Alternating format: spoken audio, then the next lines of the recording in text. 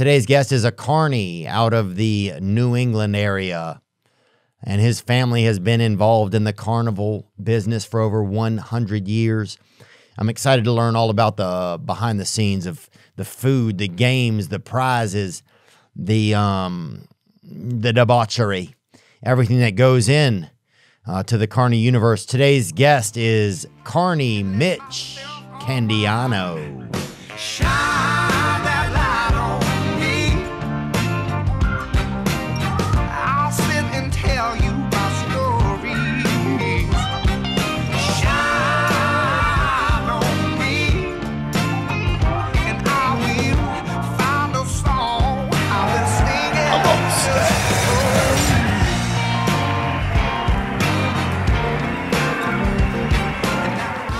Mitch, the Carny, baby. Good to see you. Thank you, man. Thank you for having me. So thanks for coming on, dude. So we just want to learn about carnies and carnival employees, fairs, everything like it.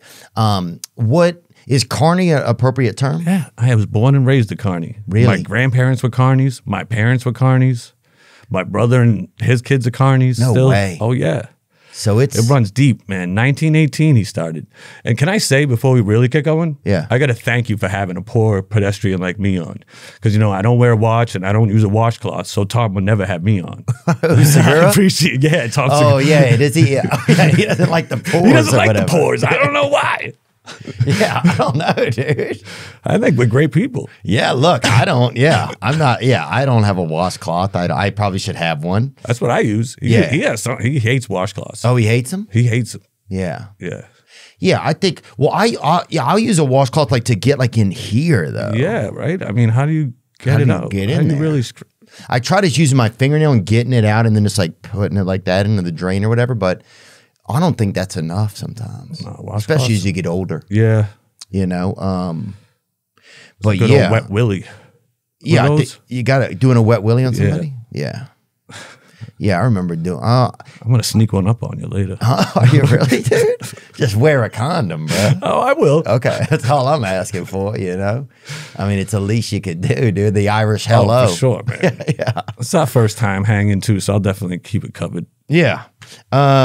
But dude, thanks. Yeah. So I guess I'm just curious, like, so what is a carny? What is the term? So a carnival, you know, carnival worker. Okay. I guess is where it came from. And so that's what we are. And I know there's all different versions. I know people sometimes think of like somebody that just got out of prison, covered in tattoos, smelling like cabbage, you know, missing a couple fingers, and they think that's a carny that's working the ride or something like that. Oh yeah, that Irish deodorant. Yeah, baby. you know. And we carnies don't call them carnies. We call them like 40 milers or green help or something like that. Because like a 40 miler, he's just trying to get onto the road and get 40 miles down the street to the next lot, so you can get out of whatever situation he was in when he joined the carnival. Okay, so there's different types. So you have actual carnies that are like they've been in there for a while. Yeah, like their families are out there. They have kids. They raise their kids out there. And then you got 40 milers. Yeah, we call them 40 milers. And those are guys that are just kind of like maybe just got out of doing some time and they're just trying to get a job and, you know, get out of town. And get out of town. Yep. Just trying to get their feet, just something. Yeah. And so a lot of times the carnival will hire folks like that just because they need like a lot of short. It's tough to find help out there. Yeah. You know, people that want to travel and just be out there every day and, you know, living at the carnival. Yeah. And you're in a different town every week and, you know, you don't get much time off. So it's wild. Yeah, it's interesting. Well, it's kind of interesting. It's kind of similar to comedians because you go to a town or a city for a few days and then you hit the road and you go to somewhere else. Yeah, yeah. I'd say like that's like calling like a open micer like a comic is kind of like calling one of those ride guys a carny is kind of like the same thing. You know? Okay, I see what you're saying. Yeah. Yeah. Yeah, that makes good sense, man. And your family's been doing, you said, hundreds of years? So, well, since 1918. My grandfather started selling cotton candy in 1918. Wow. Yeah. And what brought him into that? I'm really not sure. He came over from Italy. He was born in 1900. And so he was about 4 or 5 years old, came over on the boat to Ellis Island and all that. And I don't know, he was 18 years old and started selling cotton candy at like street fairs and little things like that. And yeah, it's just kind of how we started and got into it. I actually still have some cotton candy machines that he built, handmade, like wooden frame and like, you know, belt driven, like old school. They obviously don't work, but because now they're like all sturdy metal, like, you know, industrial looking, like the ones we use like now. Whirlpool makes them. Yeah, something like that. But yeah, we have. Yeah, your cotton candy will have a fucking sock in it or whatever. You're like, this is like one of these you're looking at. Yeah, so we have a couple like that. As they're older, those are kind of like those kind of seem like residential ones that you can kind of like buy for your house. So your grandfather came over and he started selling cotton. So he started selling cotton candy. Yeah, he's selling cotton candy, and then like what? He just gets a job. He stays like he just kept doing it, and then he had kids, and then my father got into it, and my father and mother started their own whole carnival business. Okay. Where they started buying rides and games and food and everything, and we had a whole carnival called Candiano's Amusements. Way back before I was born, and then when I was born, they kind of split up. And my dad started working for bigger carnivals, like the real big ones that did the big county fairs and state fairs and stuff like that. Yeah. So he started working for a company like that, and then ended up working for the biggest one in New England called Fiesta Shows. And so he worked for them up until he died. And so he was kind of like, big shot out there. He ran like food and games and stuff for him out there and was a lot, man. So what was one of your first jobs in the carnival? Yeah. Yep. And so what's the difference between a carnival and a fair? Because we had the fair would come a lot, right? Yeah, so the fair is just the same thing? Yeah, it's basically, except the fair is they have like the animals and everything like that. Like you have the whole agricultural part of it, and sometimes they'll have like demolition derbies and and all that, and like the races and all the agricultural, like the pigs they and had the cows. definitely, all that stuff. So that's what kind of distinguishes it from a fair to a carnival. And they kind of been long running, like up where we are. We have the Topsfield Fair. It's been around for like 150 years or something like that.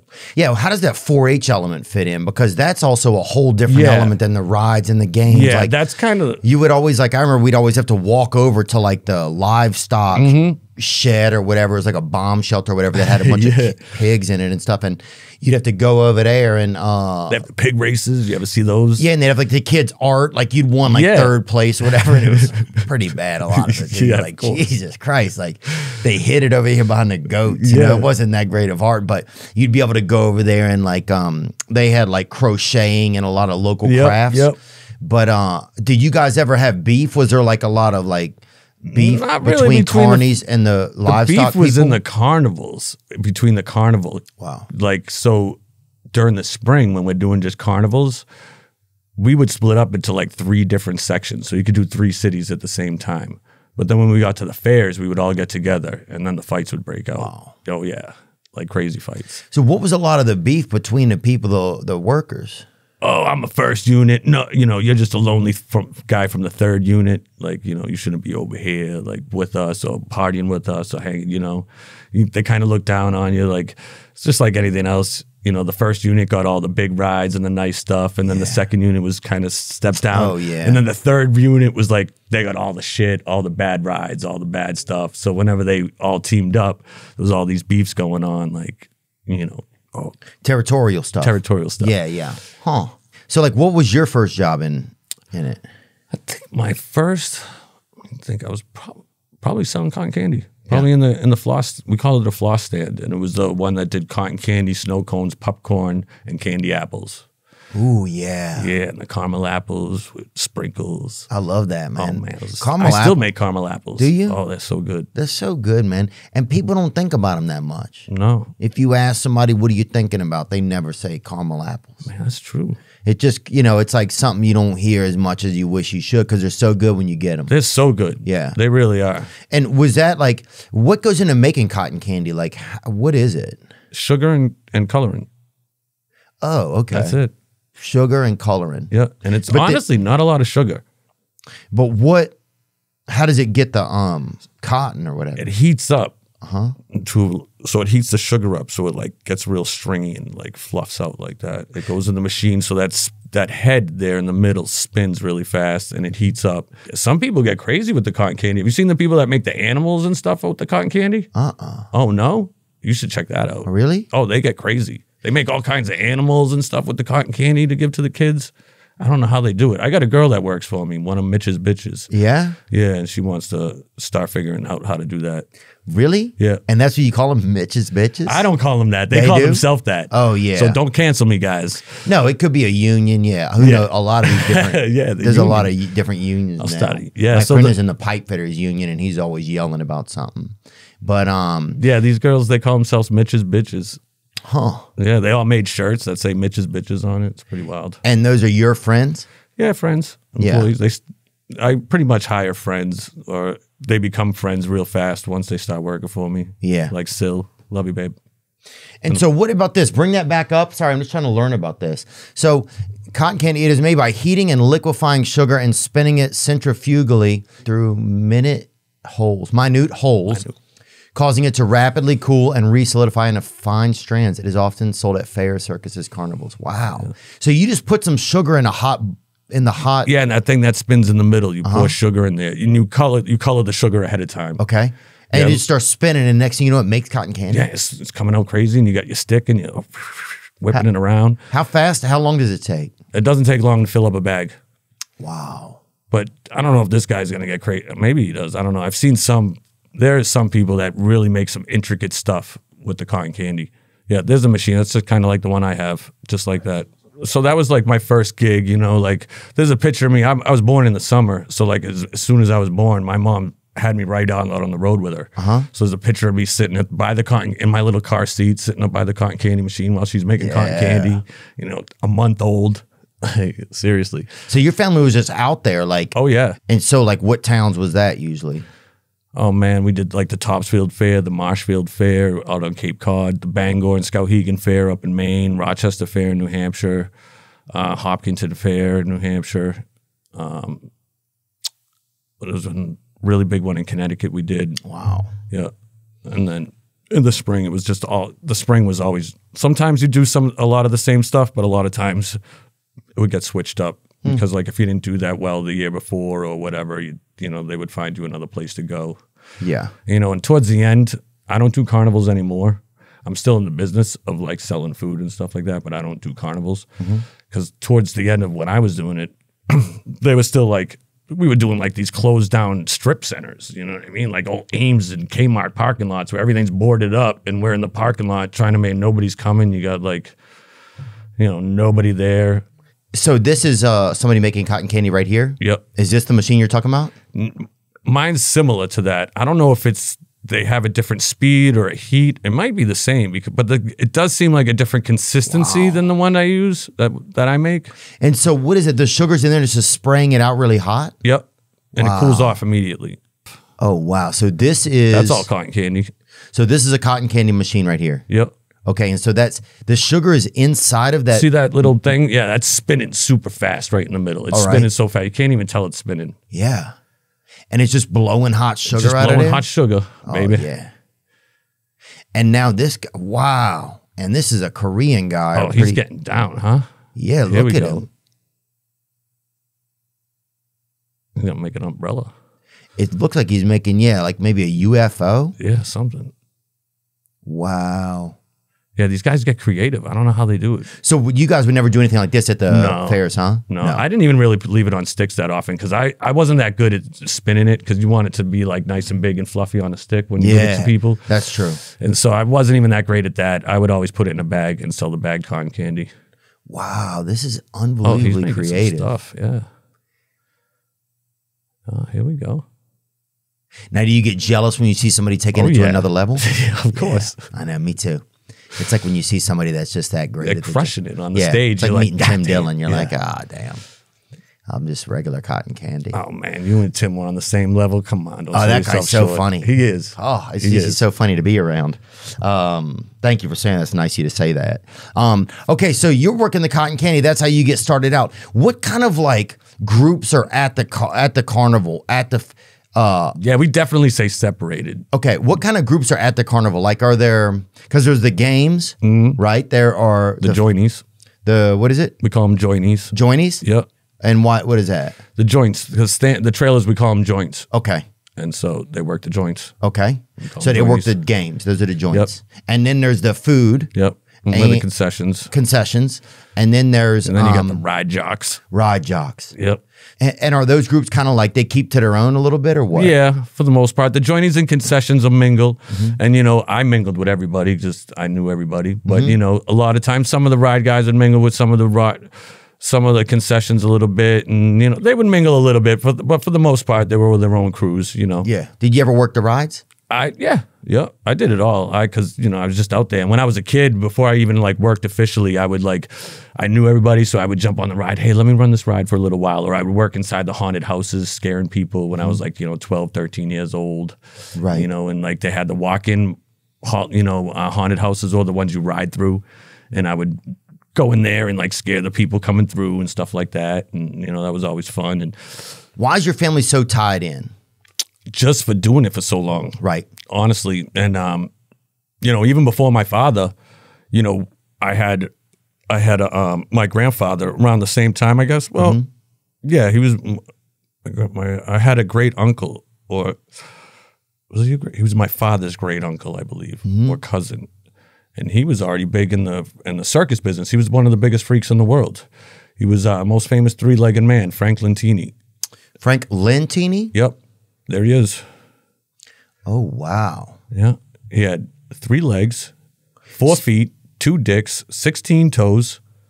Oh, wow. Oh, he had 2 wieners on him? Yep. Oh, my gosh. 2 peepees. Dude, I couldn't even... You could serve... Dude, you could serve... Yeah, it's almost like you're like a damn soda fountain at that point. You know? Leg, dick, leg, dick, leg. Like, you could have urine and then Fanta out of the other one. Man. You know? It was wild. And they both worked. Really? Yeah. Oh, my gosh. And how did y'all know that? Did they write it down somewhere? Yeah, well, because he was so... Everybody wanted to know, you know? Right. So, like, when he was traveling the freak shows, and he was really well-spoken. They called him, like, the mayor of the freaks, because he would go and speak for everybody. Like, when he'd be like, you know, we want more money, or we want better working conditions, or whatever. He would be the guy that would go talk to everybody. He worked for Ring Lane, Barnum and Bailey. He worked for all the big freak shows and circuses. Wow. Frank Lentini was born in Sicily in 1881. Yep. He was the 5th of 12 children. Yeah, and they didn't... His parents didn't really like him that much, gave him to his aunt. Yeah, they were kind of ashamed of him because he had 3 legs, each of different lengths. Now that's a lot to, you know, because then you're like, throw at your hip, like that's got to be crazy. Yeah, it's got to be tough on your joints. A 4th foot that stuck out of one of his knees, 16 fingers, and an extra set of genitals. Wow, running on that spare Jenny, dude, huh? Keep the lights on, bro. His condition was the result of a parasitic twin. Yeah. That was attached to his body at the base of his spine. Wow. And it was they couldn't take it off because, especially back then, I'm sure but it was too dangerous to try to remove. He would go on to work with every major circus, including Barnum and Bailey. In his act, he would kick a soccer ball, ride a bike, and skate. Yeah. He'd kick it out of his 3rd leg, like hold the ball over a football and kick it with his 3rd leg. Yeah. Oh, bro, that's got to be so incredible, right? Huh? Yeah. Imagine running and you can just kick somebody with your 3rd leg while you're running. Dude, imagine you could play footsie with two women under the table. You like, and still have an extra leg in different directions. Yeah, and one extra foot to tap to the music you're listening to. Dude, what a time, brother! His career spanned more than 40 years, and he came to be known as the king in the circus industry for his hard work and presence. He married and had 4 children. Wow. Yeah, all his children came out fine. He died of lung failure. Damn. You'd think he got one of his legs caught in something. You know what I'm saying? Just the odds. Because every now and then I almost get one of my legs caught in something. Wow, look at that. Zoom in on one of these photos, please. I love the one on the right where he's got like the one and he's got each other foot on a stool. It's such a trip. Yeah, it almost looks like no, let's go to the other one that he was talking about. Yeah, is that what you mean? The black and the leather? Yeah. Wow, look at those pants. Those pants have to be like, what the fuck are we doing? Yeah, he said he would buy 2 sets of shoes and he would give his 4th shoe, the extra shoe, to a buddy that lost a leg. Oh. So they all went to use. Oh, that's beautiful, man. Yeah, you just don't see that kind of stuff anymore. That's the toughest part about stuff. Wow, unbelievable. Look at that. Dude, there he is as an old man down there. Yeah, can we get one more picture of him? Frank Lentini. Oh. I wonder, what would it be like? Imagine this had to be such a flex. So you cross your leg and then you cross the other one over. Bro, people must have thought you were Jordan Peterson no matter what, right? That had to be so wild. Unbelievable. What else? They used a picture of him on the back of an Alice in Chains album. Was there? Yeah, they have a 3-legged dog on the front, and he's the 3-legged man on the back. I think I remember that. Yeah, it's actually their best album. Down in a hole. Is that them? Yeah. I'd like to fly, but my wings have been so denied. You know it. Dude, that's so incredible. So this is a relative of yours? Yeah. He was my dad's either great uncle or cousin. I can't remember. I tried to like really narrow it down, but it's, you know, so long ago, and my dad's not with us, so I can't ask him anymore. I'm sorry to hear that, man. It's all right. 23andMe though, they might not even have these kind of. Yeah, my brother actually started doing that.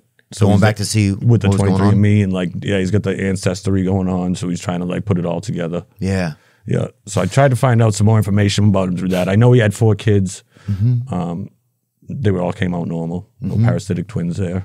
Wow. So yeah, being a parasitic twin, can you bring that up for me?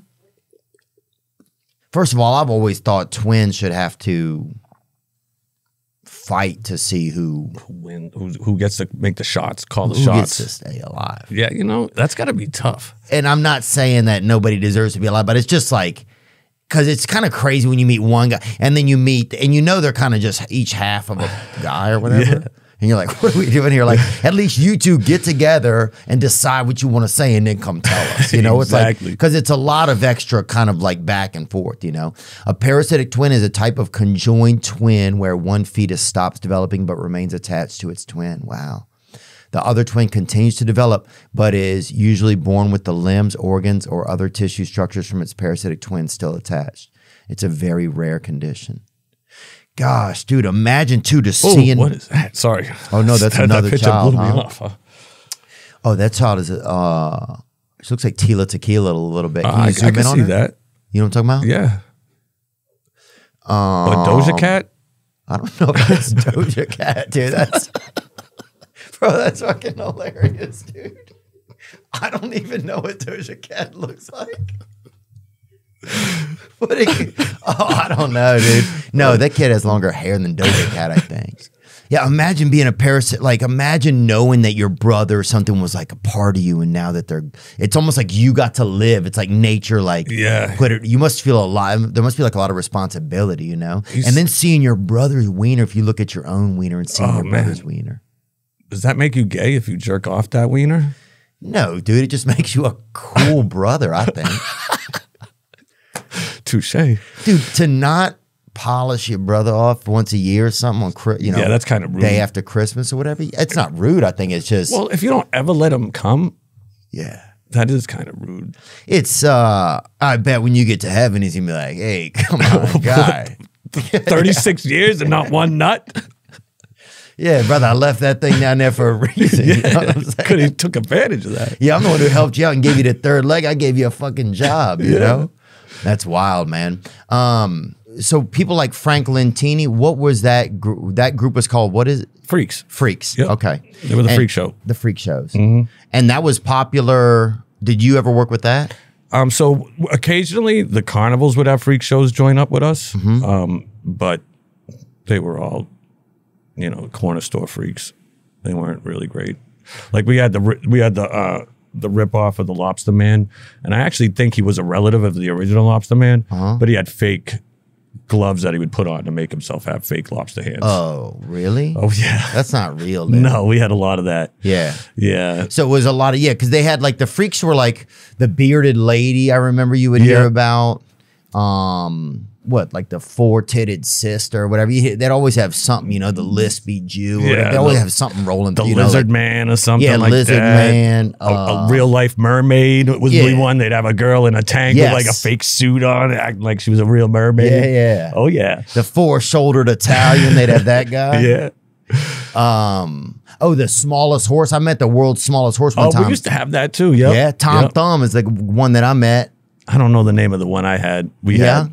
But yeah, he was at the fairs with the agriculture. He'd be there, pay 50 cents and get to walk up and walk around and see him. And go in, yeah. Yep. They had the dollar. I remember they had one dude at the fair in our town. It was like, if you gave him $1, he would tell you if you were fat or not, right? Yeah, like guess your age or your weight or like stuff like that. But this dude, I remember you give him $1 and he'd just call you fucking fat. Oh, really?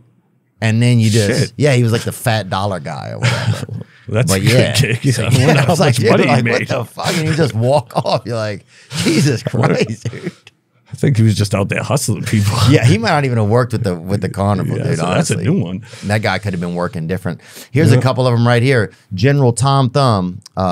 Charles Sherwood Stratton was actually a relative of P.T. Barnum. When Barnum learned of Stratton's dwarfism, he sensed opportunity. Barnum took Stratton under his wing and taught him how to sing, dance, and impersonate famous historical figures. Wow. Oh, that was the Lobster Boy. Oh, here's Lobster Boy right here. As shocking as his appearance is, Grady Stiles' real-life story is even more shocking. Stiles' condition was known as ectrodactyly. Ectrodactyly? I think you got it. Ectrodactyly, which causes hands and feet to fuse into claws. Yes. Yeah. The condition ran in Stiles' family. In fact, he was the 6th generation in his family to have it. His father was already performing in the circus when Grady was born, so he entered circus life early as the Lobster Boy. Wow, huh? Oh, that was his kid, yeah. Pinching ass and taking names, huh? That guy. Wow, look at him. And there's a picture right there of Bearded Lady and Lobster Boy. They fell in love. Oh, that's romantic. A Valentine's Day love story, huh? Wow. I wonder what their kids would come out like, huh? Yeah. Bearded lobsters. Yeah, it'd be interesting. I mean, it would probably be something, you'd see it like one of those fancy omakase places or whatever, you know. I don't think Benihana would be running that. Probably not. You know, get you a cut of freaking hair lobster, you know. It might be. Who else did they have? Let me see a few more of them. These were all the freaks, right? Yeah. Lionel, the lion-faced man. Born Stephen Bibrowski in 1891, Poland. Lionel, the lion-faced man, endured a medical condition known as hypertrichosis, which is commonly associated with werewolf syndrome for obvious reasons. In an odd twist of fate, his mother was convinced the condition was caused by her witnessing his father being mauled by a lion when she was pregnant. Still, that was a coincidence, albeit a crazy coincidence. Wow. I haven't heard of him. Unable to handle his appearance any longer, she put him up for adoption when he was 4 years old. Oh, no. He was adopted by a German entertainer who put him onto the circus circuit. See, and he made a life for himself. We need freak shows. It's true, huh? That way these freaks can make a living. Yeah, they don't have, and they had, I remember, what was that thing? They had a dime. I want to think, because they almost had one in the, a dime museum. Can you look that up? I thought you were talking about somebody that pays a dime. Dime museum and freak shows. From the popular Coney Island amusement park in New York City to traveling circuses and sideshows, exhibits that featured people with physical differences was some sort of the most prevalent attractions in the 19th and early 20th centuries. Wow. Dime museums often featured humans who were considered different for the public to view and experience. Yeah, because I think they had some places where you could pay a dime, I guess was the name, I'm assuming. From 1840 until 1940, freak shows were at their height. Historians typically marked 1840 as the beginning of the freak show era. The museum contained many exhibits of historic artifacts and gaffs. Oh, that was the year P.T. Barnum began the American Museum, a New York City attraction that cost a dime to enter. There it is. The museum also housed many people who were considered to be rarities worthy of exhibition. Wow. So you'd have, the people included Tom Thumb, there he is. A person with dwarfism, the Aztec twins, albinos, and many other living curiosities. Wow. Dude, that's almost like a Deke fraternity somewhere, you know? It really is. I mean, it's different, but it's probably similar. So did you ever you crossed paths with some of these guys, but it wasn't like... Yeah, not like I said, the lobster man, a boy that was with us, I had heard, I didn't really talk to him, that he was a relative of the actual lobster man, but he had fake claws that he would put on. And we actually had one of the last living munchkin, though, that was out there touring with us at the freak show. Is one of the dwarfs. And he was one of the original munchkins, and smoking bongs with him. He'd have to stand up on a picnic table in order to like hit the bong. Would he? Yeah. Oh, that's beautiful. Yeah, he was like 70 years old hitting the bong with us. 70? Yeah. Wow. I think he was that old. I was young, but I'm pretty sure he was up there. And he was a little guy? Yeah, he was in a munchkin from the original movie. Wow. From Wizard of Oz. He was in Wizard of Oz? Yeah. You smoked dope with a Wizard of Oz munchkin? Munchkin, yeah. No way. Oh, yeah. Dude, that's incredible, man. It was pretty wild. God dang, that's lucky. Yeah, that's crazy, man, because just to be able to get to do something like that, yeah. Wow. I watched that movie a bunch. Jerry Marin, that was the guy. This was one of them. The last surviving adult munchkin. Okay, when did he die? What's it say that? 2016. Okay, yeah, it was probably him. Because he said he was the last one. Bring up a picture of this dude. Wow. And he there he is right me there. though too. I was at the carnival, so he could have been bullshitting me too. Yeah, he could have been full of shit. It could have just been a little dude trying to fucking get high. Yeah, well, it could have been a 7-year-old with a cane trying to fucking threw a beard on puff. him. Yeah. Somebody put a beard on him. Look at Jerry Marin right there on Wikipedia. He's huffing. He's got a cigar on him right there. Wow. Oh yeah, that guy. That's beautiful. So the freaks weren't as much of a part of you guys' universe. Not as much, no. And now what about the rides? Because I want to go through some of the different stuff because by us, they would have the rides would come, right? Oh yeah. The fair would come. We were excited. We lived right down the street from the fairground. So we'd walk over there. And the day before the fair, you could go and for 50 cents, you could get on a ride, but they were just plugging them bitches in. Yeah, man. And you were the test subjects. Oh, dude, you would. Somebody's going flying off. Oh, the zipper, we go in that. Dude, you remember the zipper? Zipper's my favorite ride. Oh, bro. I'd get all my money. I'd have saved up my allowance. I would go down there because the day before, because if you went regular day, it was $8 to get in. Yeah. We're like, fuck that, dude. You know, I got $2. I'm going in there. I got my quarters in my pockets. Yeah. But the zipper would shake all your money out of your pockets. They did that on purpose. Oh, dude, it was horrible. I'd get out. I had no more money. I had to vomit. It was shake. I remember it shook a couple of my teeth, like my baby teeth out or whatever. I was like, I believe it. Yeah, you get out. You had no enamel. You had no money. Yeah, because they could really get it going when they want. They know how to run it, so they could like really get you whipping around and drop it. It was it was unbelievable. Dude. It literally felt like you'd been put in the garbage disposal. Yep. That was a tough ride. I loved it. Did you? Yeah, it was my favorite one. Really? Yeah. What was cool though, when I was a kid in school, and you would go on field trips to the fair. I don't know if you guys did that at your school, but we would take field trips to the Topsfield Fair when we were in grade school. But I would skip that day of school, and I would just go to the carnival, the fair with my father, and the rides weren't open yet. They kind of were only there to supposed to be going to the 4-H stuff and all the agricultural stuff. And so I would go over and sneak over grab my friends from their chaperones and bring them over to the rides. And the ride guys would let us all ride the rides while rest of the school was at the 4-H section. Oh, that's nice. So it was pretty cool. Oh yeah, because you were kind of dialed in, huh? Yeah. Yeah. Yeah, I knew everybody. They all looked out for me. I was like, oh, it's little Mitch. Like I knew it because I was running around as a little kid. So everybody, knew. And they would cop you a little bit of drugs or something sometimes. Oh yeah. Yeah. I mean, it was wild. Was there drug use out there? A little bit. Yeah. Yeah, just a little bit. And what were the drugs really? What were some of it? I mean, weed, yeah. Oh, of course, weed, alcohol. I mean, especially, when we were at the fairs, you're open for so long. Like you close at 11 at night, you got to open at 11 in the morning. So we're crushing beers as fast as we can once we close to get as drunk and as fucked up as fast as we can. To go to sleep. Or just if have we fun. could. Yeah, just have fun. And were people doing drugs too? Like what kind of uppers are we talking? Cocaine? Oh, yeah. Probably? Oh, yeah. Yeah. Yeah, plenty of cocaine. Fuck yeah.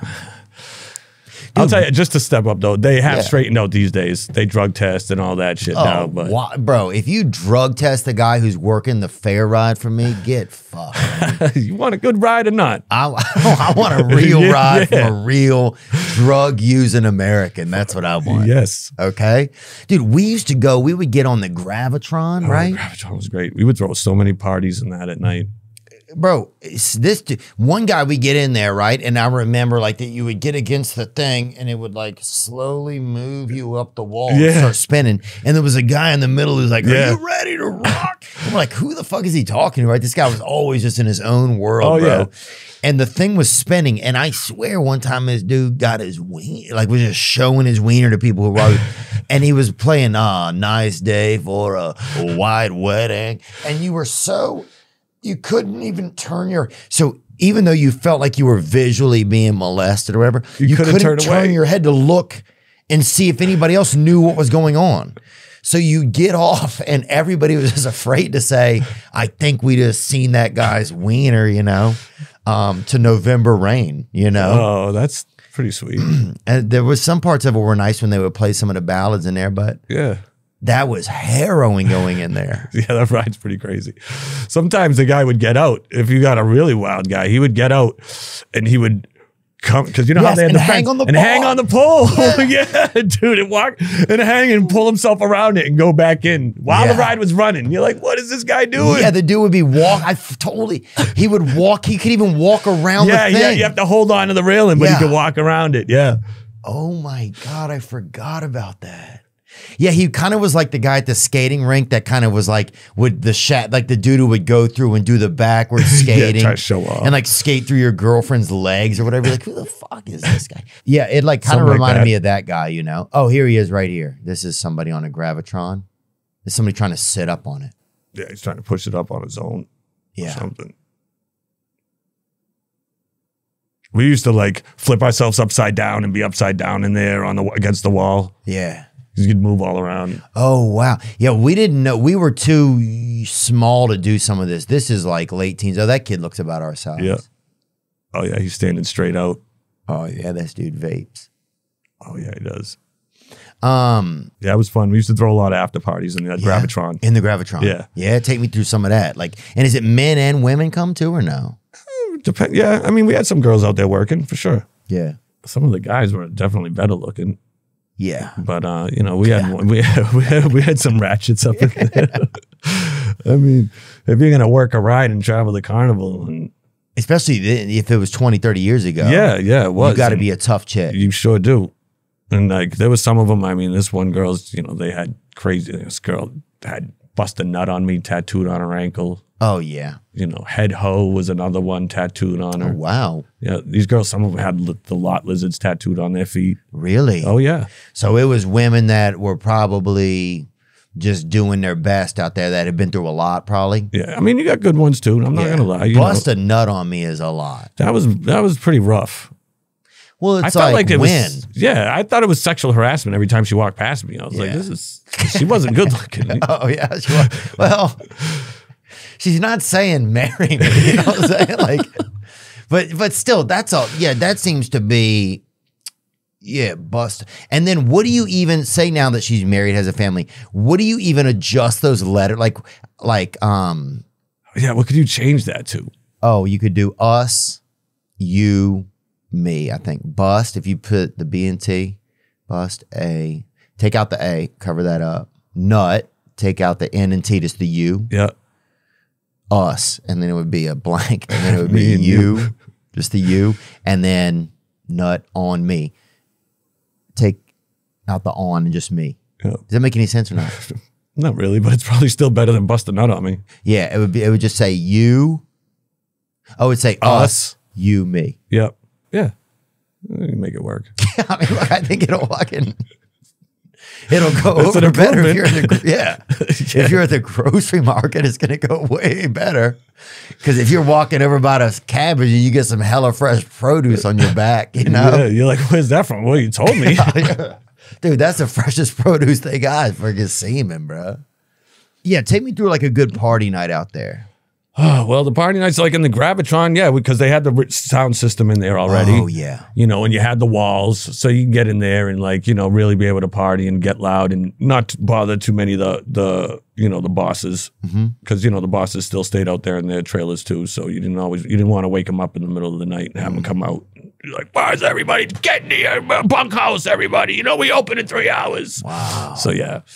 And what was the sleeping quarters like? So, I mean, to be honest with you, my family didn't care where I slept at that point. Like I was 13, 14, just sleeping wherever. Wow. Yeah, mostly in games. I'd sleep in the game at night, one of the games. No way, really? Yeah. Wow. It was pretty wild. Yeah, it was. I mean, I've even slept, wherever sometimes, especially when you're going over the road, like everything's torn down, you got no place to go, you're waiting for your ride. Like I've passed out in the generator box before, just waiting. And what is that? Just the electrical thing? Yeah, the giant generators that run everything. Yeah. And because everything's packed up and that thing's always open, you got a nice cozy pile of wires you could crawl up on like a cat and pass out for a little bit. Yeah. And it's kind of romantic almost. Yeah, it's wild. I mean, for the most part, when we got a little older, you know. Yeah, were there bunks? So like, where did everybody sleep? So they had bunks the ride guys had bunks. Okay. So the ride guys, operators had bunks. Yeah, they would put most of those guys up in bunks. And were they like a trailer? Like what type of bunks? Yeah, it was just a giant trailer. They would buy like, they almost looked like one of the, like an 18-wheeler trailer. And they would just turn it into bunk rooms. They would just chop it all up. Okay. Some of them, they had some that were built professionally as house trailers. They had those ones too. And they were, I mean, those were, it was pretty tough because it was like 2 bunk beds. And, you know, you're in there with, and it was tiny, it was like a closet with just 2 beds. Yeah. And, you know, that's where they had the ride guy, the games and the joinies were on their own, unless, you know. What do you mean on their own? Like people would sleep in sleeping bags or people would stay at motels or what? Yeah, wherever you could. Like if you made enough money to get a motel, you get a motel. If you didn't, you didn't. You'd sleep in a tent or like there was at a point after I stopped staying in the games when I was younger, I ended up bringing a couple of my friends out on the road with me. And so as soon as high school was done for the summer, we'd go out on the road until, you know, school started back up. And so I'd bring a couple of friends with me out there, Doogie, Jay, and we'd set up like our own tent city away from everybody so we could party and not bother anybody. Yeah. Yeah, and we'd have a nice campfire. We even brought in, we used to travel with a lizard with us too. We always brought him with us. We had a nice little cage for him and he was our little buddy. And we'd set him up. Yeah, and we just drink. We had all our tents and nice fire going and we'd party out there. Couple men and a lizard, bro. It's like the Bible. Or, you know, like whatever the new Bible they'll write will be. Yeah, the Carny Bible. Yeah. Yeah, it was fun, man. And yeah, a lot of people slept in their games. So that would be it. You just crash in there and they would just pop it back open in the morning? Yep. Okay. Roll your sleeping bag up, put it under the counter. And what were some of the other rides, man? Do you remember the Sky Master? The Sky Master? Yeah, or they call it the Apollo sometimes. It was 2 yeah, like 2 like boats it almost looked like. But they would go upside down, so you were closed in. And they swung like this. They were opposite. They would swing opposite of each other, and then they'd go upside down. And sometimes they would hold you up there. Yeah. And hold you while you're upside down, and you could shake it and like shake everybody's money out of their pockets. Oh yeah, there it is. Damn, dude. Oh yeah. Yeah, this was for the big kids. I don't think I went on this at the time. Yeah, I used to run that sometimes. So it was really easy to tear down and set up. And sometimes I would run it, and you're in the doghouse, and you know it's just a remote control, like a little joystick. You get it going, you rock it back and forth until you get enough energy to get it up and around, and you can hold it up there. And you'd hold it, and you just shake it a little bit and wiggle it, so it would go back and forth a little bit, and you start shaking the money out of their pockets, so it all falls down. Although one time there was a bad scene, because you're always supposed to wait till the end of the ride to go pick up the money. Well, a kid who ran it all the time was trying to be a daredevil, and he ran through to get the money while the ride was still in, while he was up top. Ended up getting hit. Oh yeah, it was pretty wild. He lived. He lived. He did live. Wow. But it was a mess. I wasn't there at that carnival or fair when it happened, but I was at the next one. And you lose a limb, they put you just right over in a freak show. Yeah, now you go right to the freak show. That thing punts you right over the Or you could be in a game after that too, you know, because you can work a game with one arm. Yeah. Or in a wheelchair. Wow. So a guy got damaged up pretty good? Yeah, he got hit pretty good. Damn. Yeah, it was pretty crazy. Is that one of the worst accidents you've ever seen out there? That was probably the worst, yeah. We were running that skydive at one time, and you know how you got the shoulder bars that come down? It had let go while the girl was in there. But you're caged in still too, but she was flopping around while it was going around. Like while she was upside down, the shoulder bars came up, and she fell into the cart and like... Just getting banged around. Just getting banged around while it was spinning around. And how long, if somebody's not doing well on a ride, can you shut it down for them? Does it take a few seconds? Yeah, it'll take, sometimes some take longer than others to slow down and come to a stop. Wow. Yeah. I mean, there was one, the Freak Out. I don't know if you've heard of the Freak Out. The Freak Out? Yeah, it's a pretty dope ride now. Now that's my favorite ride, I'd say, out of all of them. Let me see. It's kind of like it's an arm, and it's got these other arms that come down, and those spin while it goes back and forth, and you get an awesome sense of weightlessness, almost like a roller coaster, I'd say. Like that first drop, there it is. Freak Out. Ooh, that's pretty cool looking. Yeah, they didn't have the Freak Out. Oh, so that goes like a pendulum and spins? And spins, yeah. Oh, yeah. And dude, I remember, we would get on that swing. One of them was like a swing set you just faced out. Yeah, the swinger. Yeah, and it would just, and you would just, people would just be people would be vomiting. Like people would be like standing watching you, and then literally you come around and just splash them, baby. Just dose them up with that tummy skeet, baby, that vomit. You got to wash up a lot of puke on some of those rides. They get a lot of pukers. We had one, I don't even remember the official name of the ride, but we called it the puke barrel. Yeah, well, that's what I'm saying, dude. You guys were making shit up. Yeah, that was the name of it, the puke barrel. And I was like, okay, I don't even know the official name. And what ride caused the most vomit, you think? The puke barrel. Really? Probably. It was it looked like one of those metal 55-gallon drums, you know, those metal like garbage can barrels, but it was huge. Okay, yeah. You know, and so it was massive, and say it was on its side. And you go in, it had a sliding door, and you go in, and then there were 2 seats that people could sit in, circle seats, and those spun like this while the floor rocked back and forth like this, and the outside barrel spun like this with strobe lights going on inside. I mean, who's not going to puke? Yeah. It was pretty wild. Yeah, it's good stuff.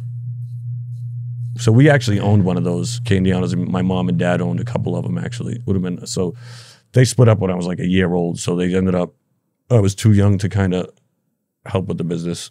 So my mom sold most of the rides by the time I was, you know, a teenager or so. We still had some stuff, kiddie rides and stuff, but she had gotten rid of all the major rides that she had. Yeah. Bring that video up you're going to show us.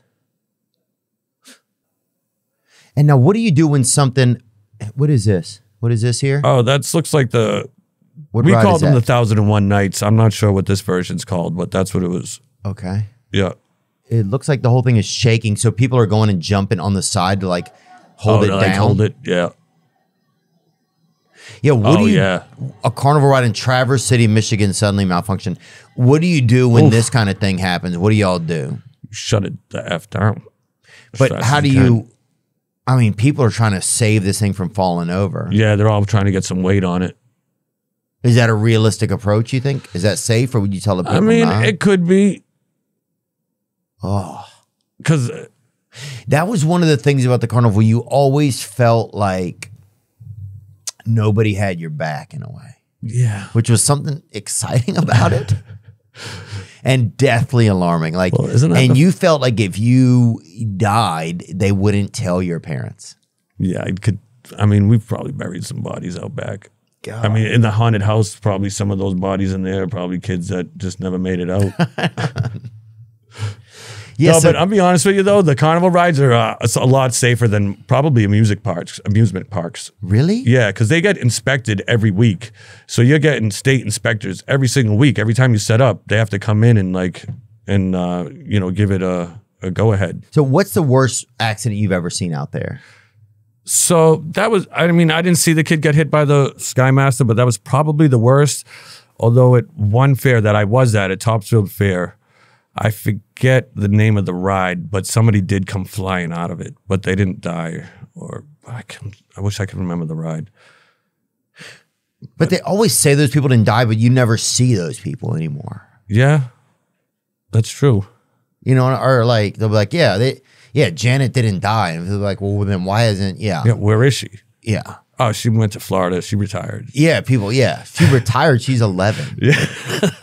Like, yeah. Where did she? So that's just the thing I think sometimes about that kind of stuff that seems like a little bit tricky, man. Where you're like I was saying, they they do inspect them a lot more than like your regular amusement parks, that are just set up year round. They only get like 1 or 2 inspections a year. Oh yeah. And so, but the carnival, like they have to get state inspected every week, every time you set up in a new place. So, okay, wow, I did not expect that. Yeah, because it seems like they're not even. You know where the shady part comes in is where like say something breaks or something happens during the week, and then it gets fixed, not up to par. In between inspections. In between inspections. And you just got to have the ride. You got to have it going. You got to make the money. Yeah, and then so you have your main ride guys, so all the ride foremen have to do a once inspection every day, and they have to fill out a form and say they inspected their ride. I mean, but yeah. And then you have the ride super who's in charge of all those guys. And is he? Yeah, but it's like how if they're locked in, cool. If they're not, then it's whatever. Yeah, yeah. I could be a ride. Yeah, if I was a ride super dude. you're like, yeah, okay, you just take it the forms. You're like, yep, everything's fine. Yeah. Or, people, you know. Yeah. People ain't going to be, everybody not going to be living if I'm a ride super. To be honest, and no offense to anybody. Okay, so you got the rides. I'm trying to think of the other rides there were. There was some. There was like. You know what we used to do too on the, remember the super slide? Yeah, super slide was pretty fun with that burlap sack. Yeah, you know when it's really fun? During the rainstorm and you get a black trash bag. Really? Oh, yeah. You don't even touch that bottom hill. You just launched off. Man. Oh, that's You awesome. got to open up the fence at the bottom of the ride because I've seen people hit that fence so hard. Huh? Oh, yeah. Go right under it, hit it hard, just get scalped on their way Oh, under. yeah. They got that fishnet face for the rest of their life. Oh, yeah. I've seen some crazy there's stuff, nothing man. like just, really After hours, you know, fence. getting drunk, going down. Sometimes we would just wet it on our own. We'd get a hose and soak the slide and grab a trash bag. Yeah, that sounds like fun, dude. Would you guys have some fun like that? Like, was there some? Oh, yeah.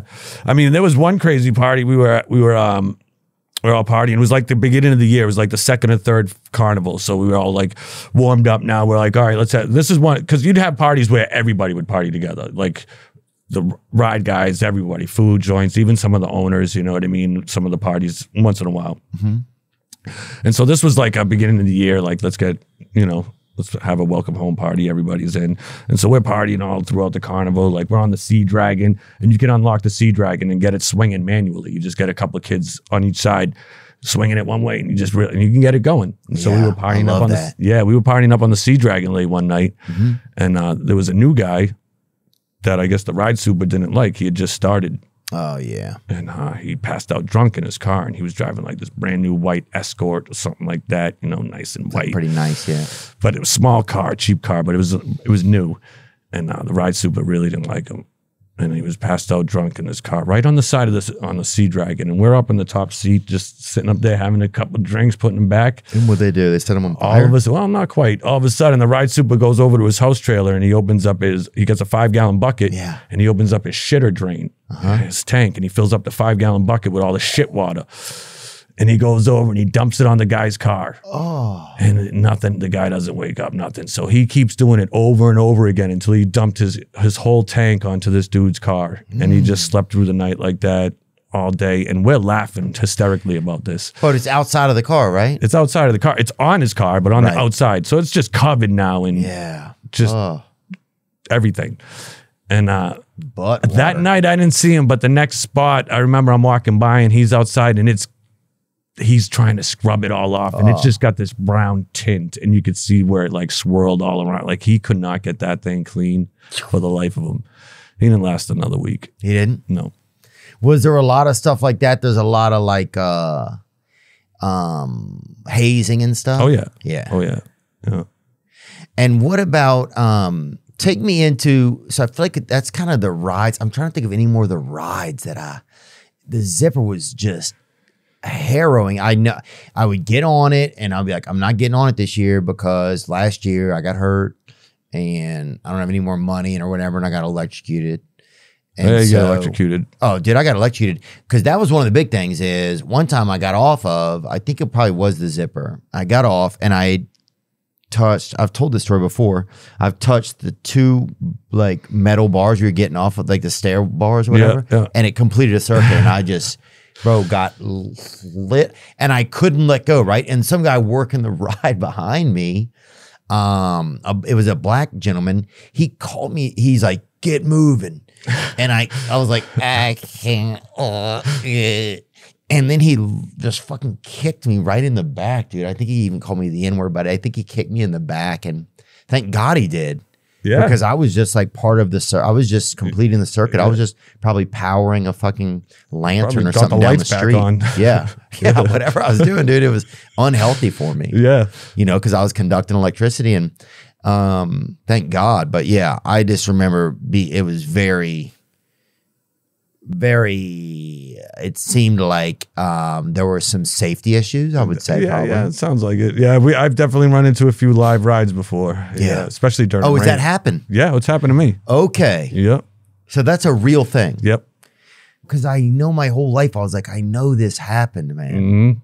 Well, how does that happen? because there's so much wiring going on in those things, like all the lights and everywhere. And back then too, you know, now with LEDs they don't take as much, but back then you had those really hot lights and they took a lot more power, and so you got bigger currents running through, and something could just get cut or pinched somewhere along the line, and next thing you know, you're making that live. Damn. God. Yeah, that thing really caught me up to speed, boy. I fucking aged probably 8 months. I went home. My mother's like, God, you seem different, you know? Hey, Ma, you already grew a mustache from it. Yeah. I was like, things are going to change around here. Yeah. I'm wearing the pants now. But I remember that, dude. We walk over and, yeah, the rides would just be getting set up in the distance, and we'd come in and they'd have somebody standing over there, and for 50 cents, you could get over there and get you a couple tickets and go get on them. Yeah. And no, the other kids, people didn't know because the fair wasn't open. Yeah. But we knew this could we live right there, and so we'd all walk over there. That's cool. We never did anything like that. It was pretty cool, man. What about so take me into some of the games. Yeah, the games. The games are fun. Let's get into some of the games. Definitely interesting. Because you had the booths, you had the game booths. Yeah, we had game booths. We own some. My brother still has. I think he still has one or two. You know, they're definitely not as profitable as they used to be. Yeah. But yeah, I used to have all kinds of games. I mean, a lot of them are illegal now. You know, maybe I should throw on. Yeah, maybe I should throw on some like shades or something if I'm going to spill secrets, like the magician telling us secrets of about the games. Yeah, if you want to put some on. No, I'm just kidding. They all know who I am now anyway. It's too late. Well, because I know there was videos that came out years ago about like exposing all the games or whatever. Oh, really? I didn't like that shit. I knew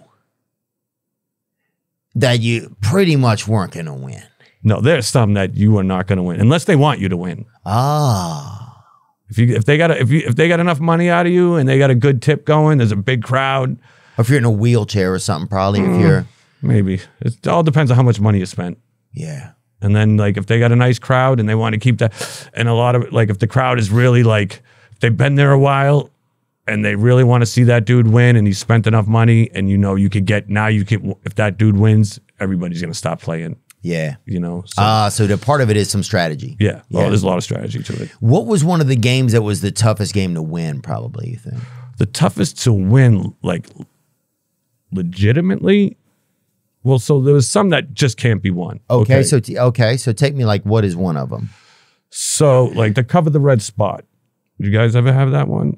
Cover the red spot. So there would be a big red circle. Yeah, and you get, like, little discs or something? Yeah. Yeah. Could not be won legally. Oh. There would be one that could be won on that the guy would show you how to do it on, because that one can be won. Okay. And he would always use that one. And I've worked that game before, so I know how it's done.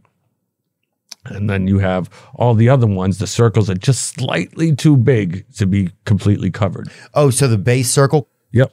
There it is. Ah, cover the spot. Okay. So you see how that one's covered all down there with the 5 discs? It's completely covered. So sometimes those red circles are just slightly too big where it's mathematically impossible to cover it all. Dude, the saddest part, I just remembered this. So my brother, he was like the older brother, you know, and like he like was trying to win a game, and I knew we didn't have much money, you know, so like he kept trying to win, and like I knew it started to be a little bit thing like I gotta win this. My brother's watching me, you know, and he fucking didn't win. And I could feel it just break his fucking heart. Oh man, I have seen so many hearts broken. Really? Oh my God, I've seen families broken up. Oh, I mean, they've spent their whole mortgage, lost the car, like lost everything. Yeah, really? Even traded their kid in, like trying to win. I swear to God. Sometimes you'll see the kids still up there as a prize now. You can win them. Yeah, you guys want this stuffed bunny with a cleft palate, or you want Ricky? Like, nah, we got a real life ginger over here.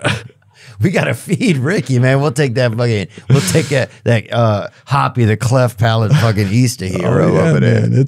If you got a gambler playing, you know, somebody that gambles, they know what's up. No, they lose everything because they want to win. They want to win, and then you tell them, "Hey, man, if you win, not only will you get the prize, but I'll give you all your money back.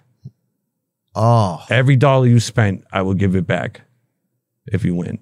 Want to play again? Fuck. Wow. And now a gambler is not going to say no. And how hard is it? Have you ever had to run somebody up like that? I kind of have. By the time those games are I mean, I ran the red spot and stuff, but I was a kid. I was still a teenager then, so I wasn't a real agent, you know.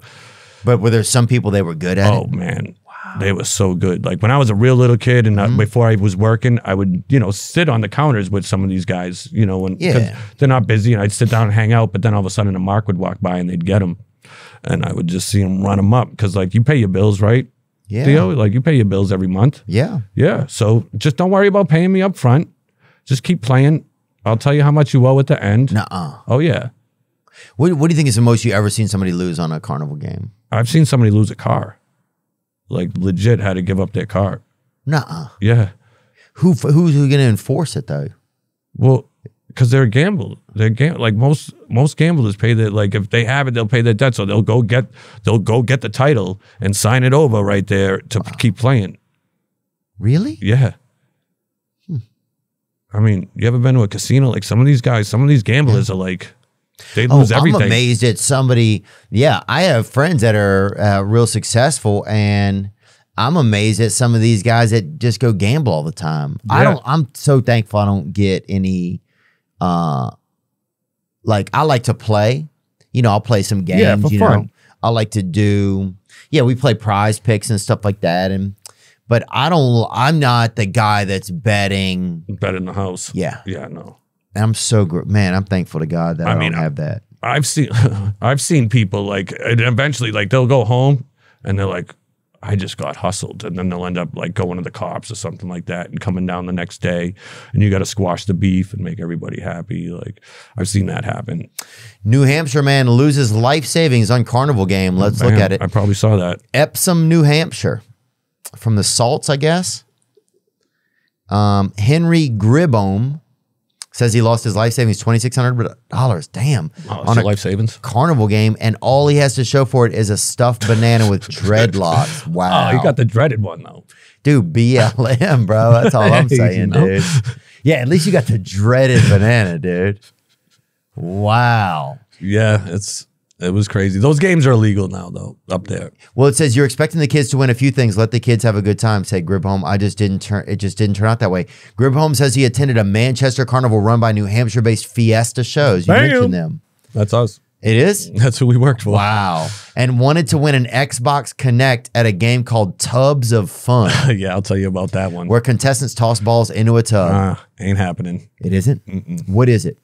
So the bushel basket, that's what it is, the Tubs of Fun. So they take those, remember those old Apple bushel baskets? Oh, yes, I remember and they'd be up on the side. Yeah, like at an angle kind of. Yeah, at an angle kind. And you got to toss the softball in there. Yes. Yes.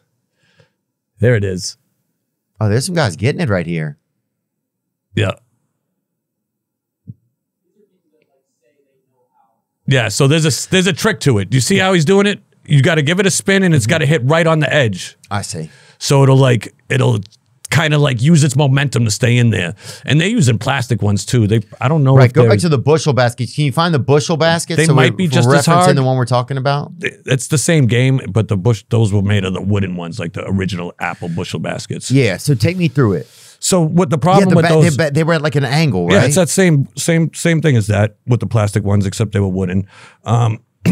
They just won't stay in there. The softball's so light and bouncy, and the back of those baskets are just so bouncy as well that they would just bounce out. You can't get the ball to stay in there. Damn. It's really... I mean, if you know a trick, and like they were doing, if you could get the right back spin on it and hit it right at the edge, you can get it to stay in there. But how they get people so easily is the guy sitting in the booth can easily toss the ball in there from his angle. It'll easily go in there and stay in there. And then you give the other ball to the guy and be like, look at how easy it is. Throw the ball in there and give him here's a free shot. See how easy it is. And then they throw it in there. And because that other ball is already in the basket, it'll deaden that second ball, and that second ball will stay in. So now people are like, oh my God, that was so easy. But now when you give them the balls, they don't have that first ball in there, and they won't get that ball to stay in there. Wow. And you're like, no, it's like this. You know what you're doing wrong, bud? You're hitting it in the wrong place. Watch what I do. Watch what I do. And you take that ball and you're like, just like this. throw it in there, and it goes in. And you're like, here's this ball. Watch, try it now. And they do it, and they're like, oh, I did it. You're right. And then you give them both balls again, and then they can never do it again. And you just keep it going, keep the cycle going. Dude, I remember there was always the weirdest energy when you were the kid and you were up there at the thing. And once you'd engaged in the conversation with the booth guy, if you're a kid, you're like, you start to feel like, man, I got to play now. I already started talking to this guy. You know, I know only got a couple of bucks here. What am I going to do? You know, and then you would play and then you would fucking miss the first one and you'd be like, I am such a fucking loser. Yeah. I am a loser. And they know you're not going to win too. And they're just trying to get that $2 out of you and get you out of their hair. God, that was hard. And I'll tell you what, if Eric Adams was there, he would have found out that there wasn't an Xbox in that box. Yeah. Yeah. Oh, so you're saying that if they have the prizes, some of the prizes aren't even in the boxes? No. Wow. Oh, yeah, because they know nobody can win it. So why you're not even going to put a real prize. They just put PlayStation boxes and Xboxes, I mean. Damn. Dude, and the craziest... You know, Eric Adams will probably find the yayo that's hiding in there, but...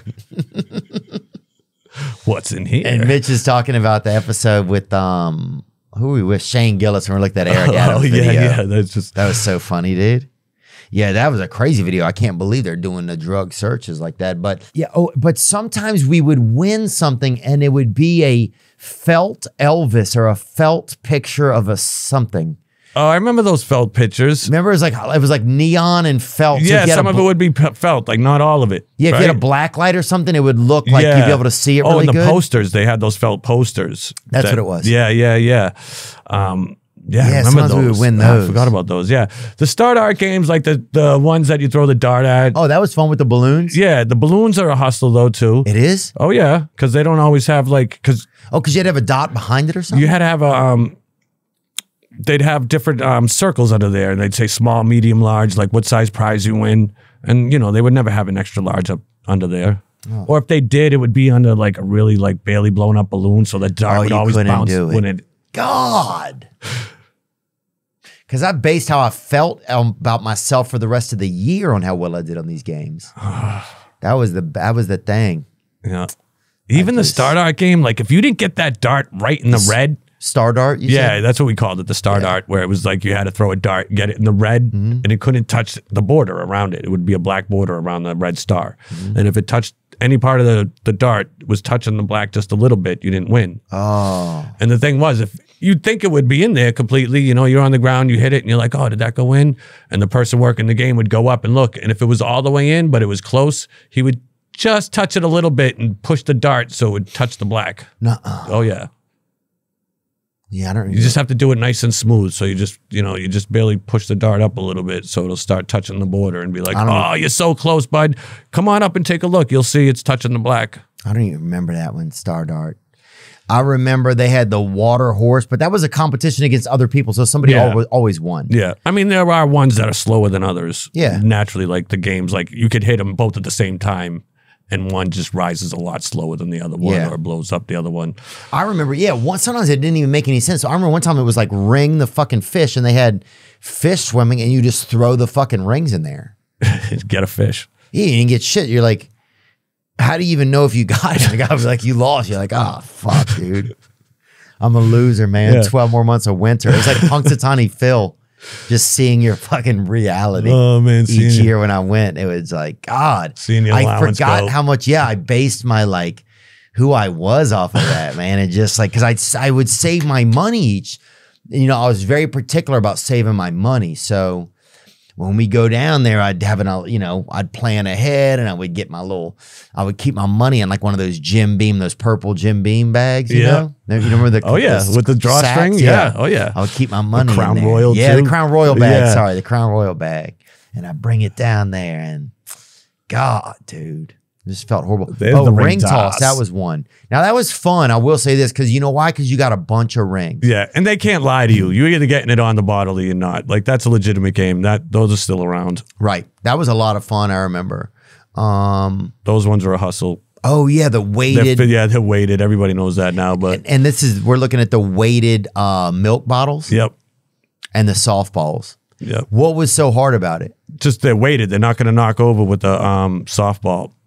Because you'd fill them with lead or cement or whatever, and the top one would be empty. So if people said, "Oh, they're weighted," you would just grab the empty one and hand it to them and be like, "Oh, look at dude, they're not weighted." Right. Oh, wow, that's pretty crazy. The bushel basket, that was another one that was a hustle. What was that?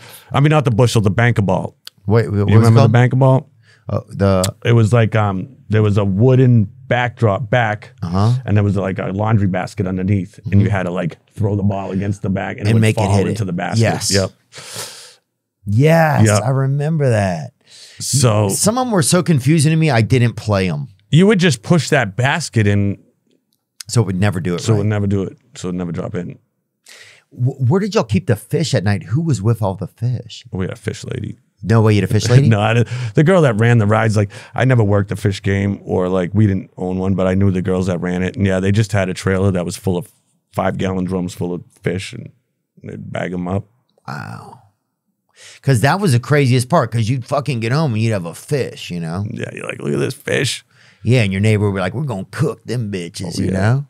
And you just have your neighbor would go cook six of those goldfish, or baby koi, they called them. Goldfish get pretty big if you let them. If you just let them go. Yeah. I've seen some really big ones. My sister won a goldfish once, and they put it in their fish tank or whatever, and it grew into like a big fish. Carp or whatever. Yeah, I didn't realize how big they got. It couldn't even turn around. The tank they got for it was so small, the fish couldn't even fucking turn around. It was just like, it would just always be straight ahead. Look at this dude right there. Crazy. One of the world's biggest goldfish has been caught, weighing in at 67 pounds, 4 ounces. The enormous specimen was found in a fishery in France by British angler Andy Hackett, who reportedly spent over 25 minutes reeling the fish in. Can you imagine reeling that in and being like, what in the fuck? What did I just catch? I thought these were 2 inches long. Bro, and if we're not, this right here should tell you, if you don't think there's stuff in the water that is turning your kids trans or multi-armed or whatever, then this is a fucking fair goldfish. Yeah. This is a parking lot minnow. Half of them probably spray painted gold. Yeah. That was supposed to die right when you got home. Yep. If you made it that far. Yeah, that's the ETD on these things. The second you cross your doorstep, they're supposed to die. It's how most kids learn about death, is from a fair goldfish. But here we are, modern day, and this motherfucker, 67 pounds, and living in France. Unbelievable. Probably working at a creperie or something. Chocolat. It's just unfuck. And people are like, the water's safe. The water ain't fucking safe, bro. No. God. I'm sorry to get crazy, but this shit. Dude, it's like, how much proof do you need? It's in your face. That the water's bad. Yeah. I mean, that thing could work in the freak show. Yeah. I'd pay 50 cents to go see that. Oh, you staple another little cock to that thing. That thing could fucking, it'll do 11 years in a freak bowl. Work over there in Nipsey's freak bowl or whatever it's called. When you were damn dreaded banana, son. Alive. But some of the I remember some of the people that worked, like some of the, one lady I remember we gave her 50 cents. We were just scratching her back while she was smoking a joint or whatever. Oh, nice. And then she's like, I'm all done. And we're like, well, what the fuck is that? Did you get the roach? We didn't get anything. We didn't. We might have got a little like contact high or secondhand high. Yeah, that's what you were paying for. But yeah, I remember we gave that lady like a couple of us. It was like 3 of us scratching her back at the same time. We didn't even know her. I was like, damn, dude, this bitch is wild, but it's kind of cool. Yeah, dude, that sounds like she would work. She'd be good in the dunk tank, man. Those dunk tank clowns were something else, man. Yeah. So take me on some of the other periphery characters that were part of the carnival. Yeah, the dunk tank clown guy was. I mean, you have to have a really special guy to be up there and really like be able to like go at people all day, get them pissed off enough to like spend their life savings trying to knock you into a pool of water. Like what kind of stuff is he saying? He's just saying like, I slept with your wife last night. Like, you know, your brother's an N-word or whatever. Yeah, you know, and he would have to get walked. Sometimes he would have to have cops protect him when he closed, like to walk him to his, you know, get him off the lot because people wanted to kick his ass. I mean, I've seen people, you know, beat him, like not beat him up, but go after him if he didn't have protection, you know, because not all the time, you know, at the fairs you had cops around, but you wouldn't always have cops at the carnivals and stuff. And he would really get people going. Like they're not even trying to dunk him; they're trying to throw the ball through the fence. Like they're smashing that fence with the ball. Really? Oh yeah. So that guy had to have some real cojones, or just be not even mentally that great, or whatever. Yeah. Wow. It was wild. He would, they would. He would get into some serious shit. Yeah, a lot of beefs. You don't see him anymore. What would they yell? So they would just like, yeah, I was with your sister's mother last night. Oh, I was with your daughter last night. Yeah. You know what I mean? With like, your daughter, and the guy's saying his daughter's 11 or yeah, whatever. Like, they don't care. Fuck? That's what I'm saying. These guys were getting mad. The dude's just yelling. Like, I slept with your 11-year-old daughter last night. What are you gonna do about it? Jesus.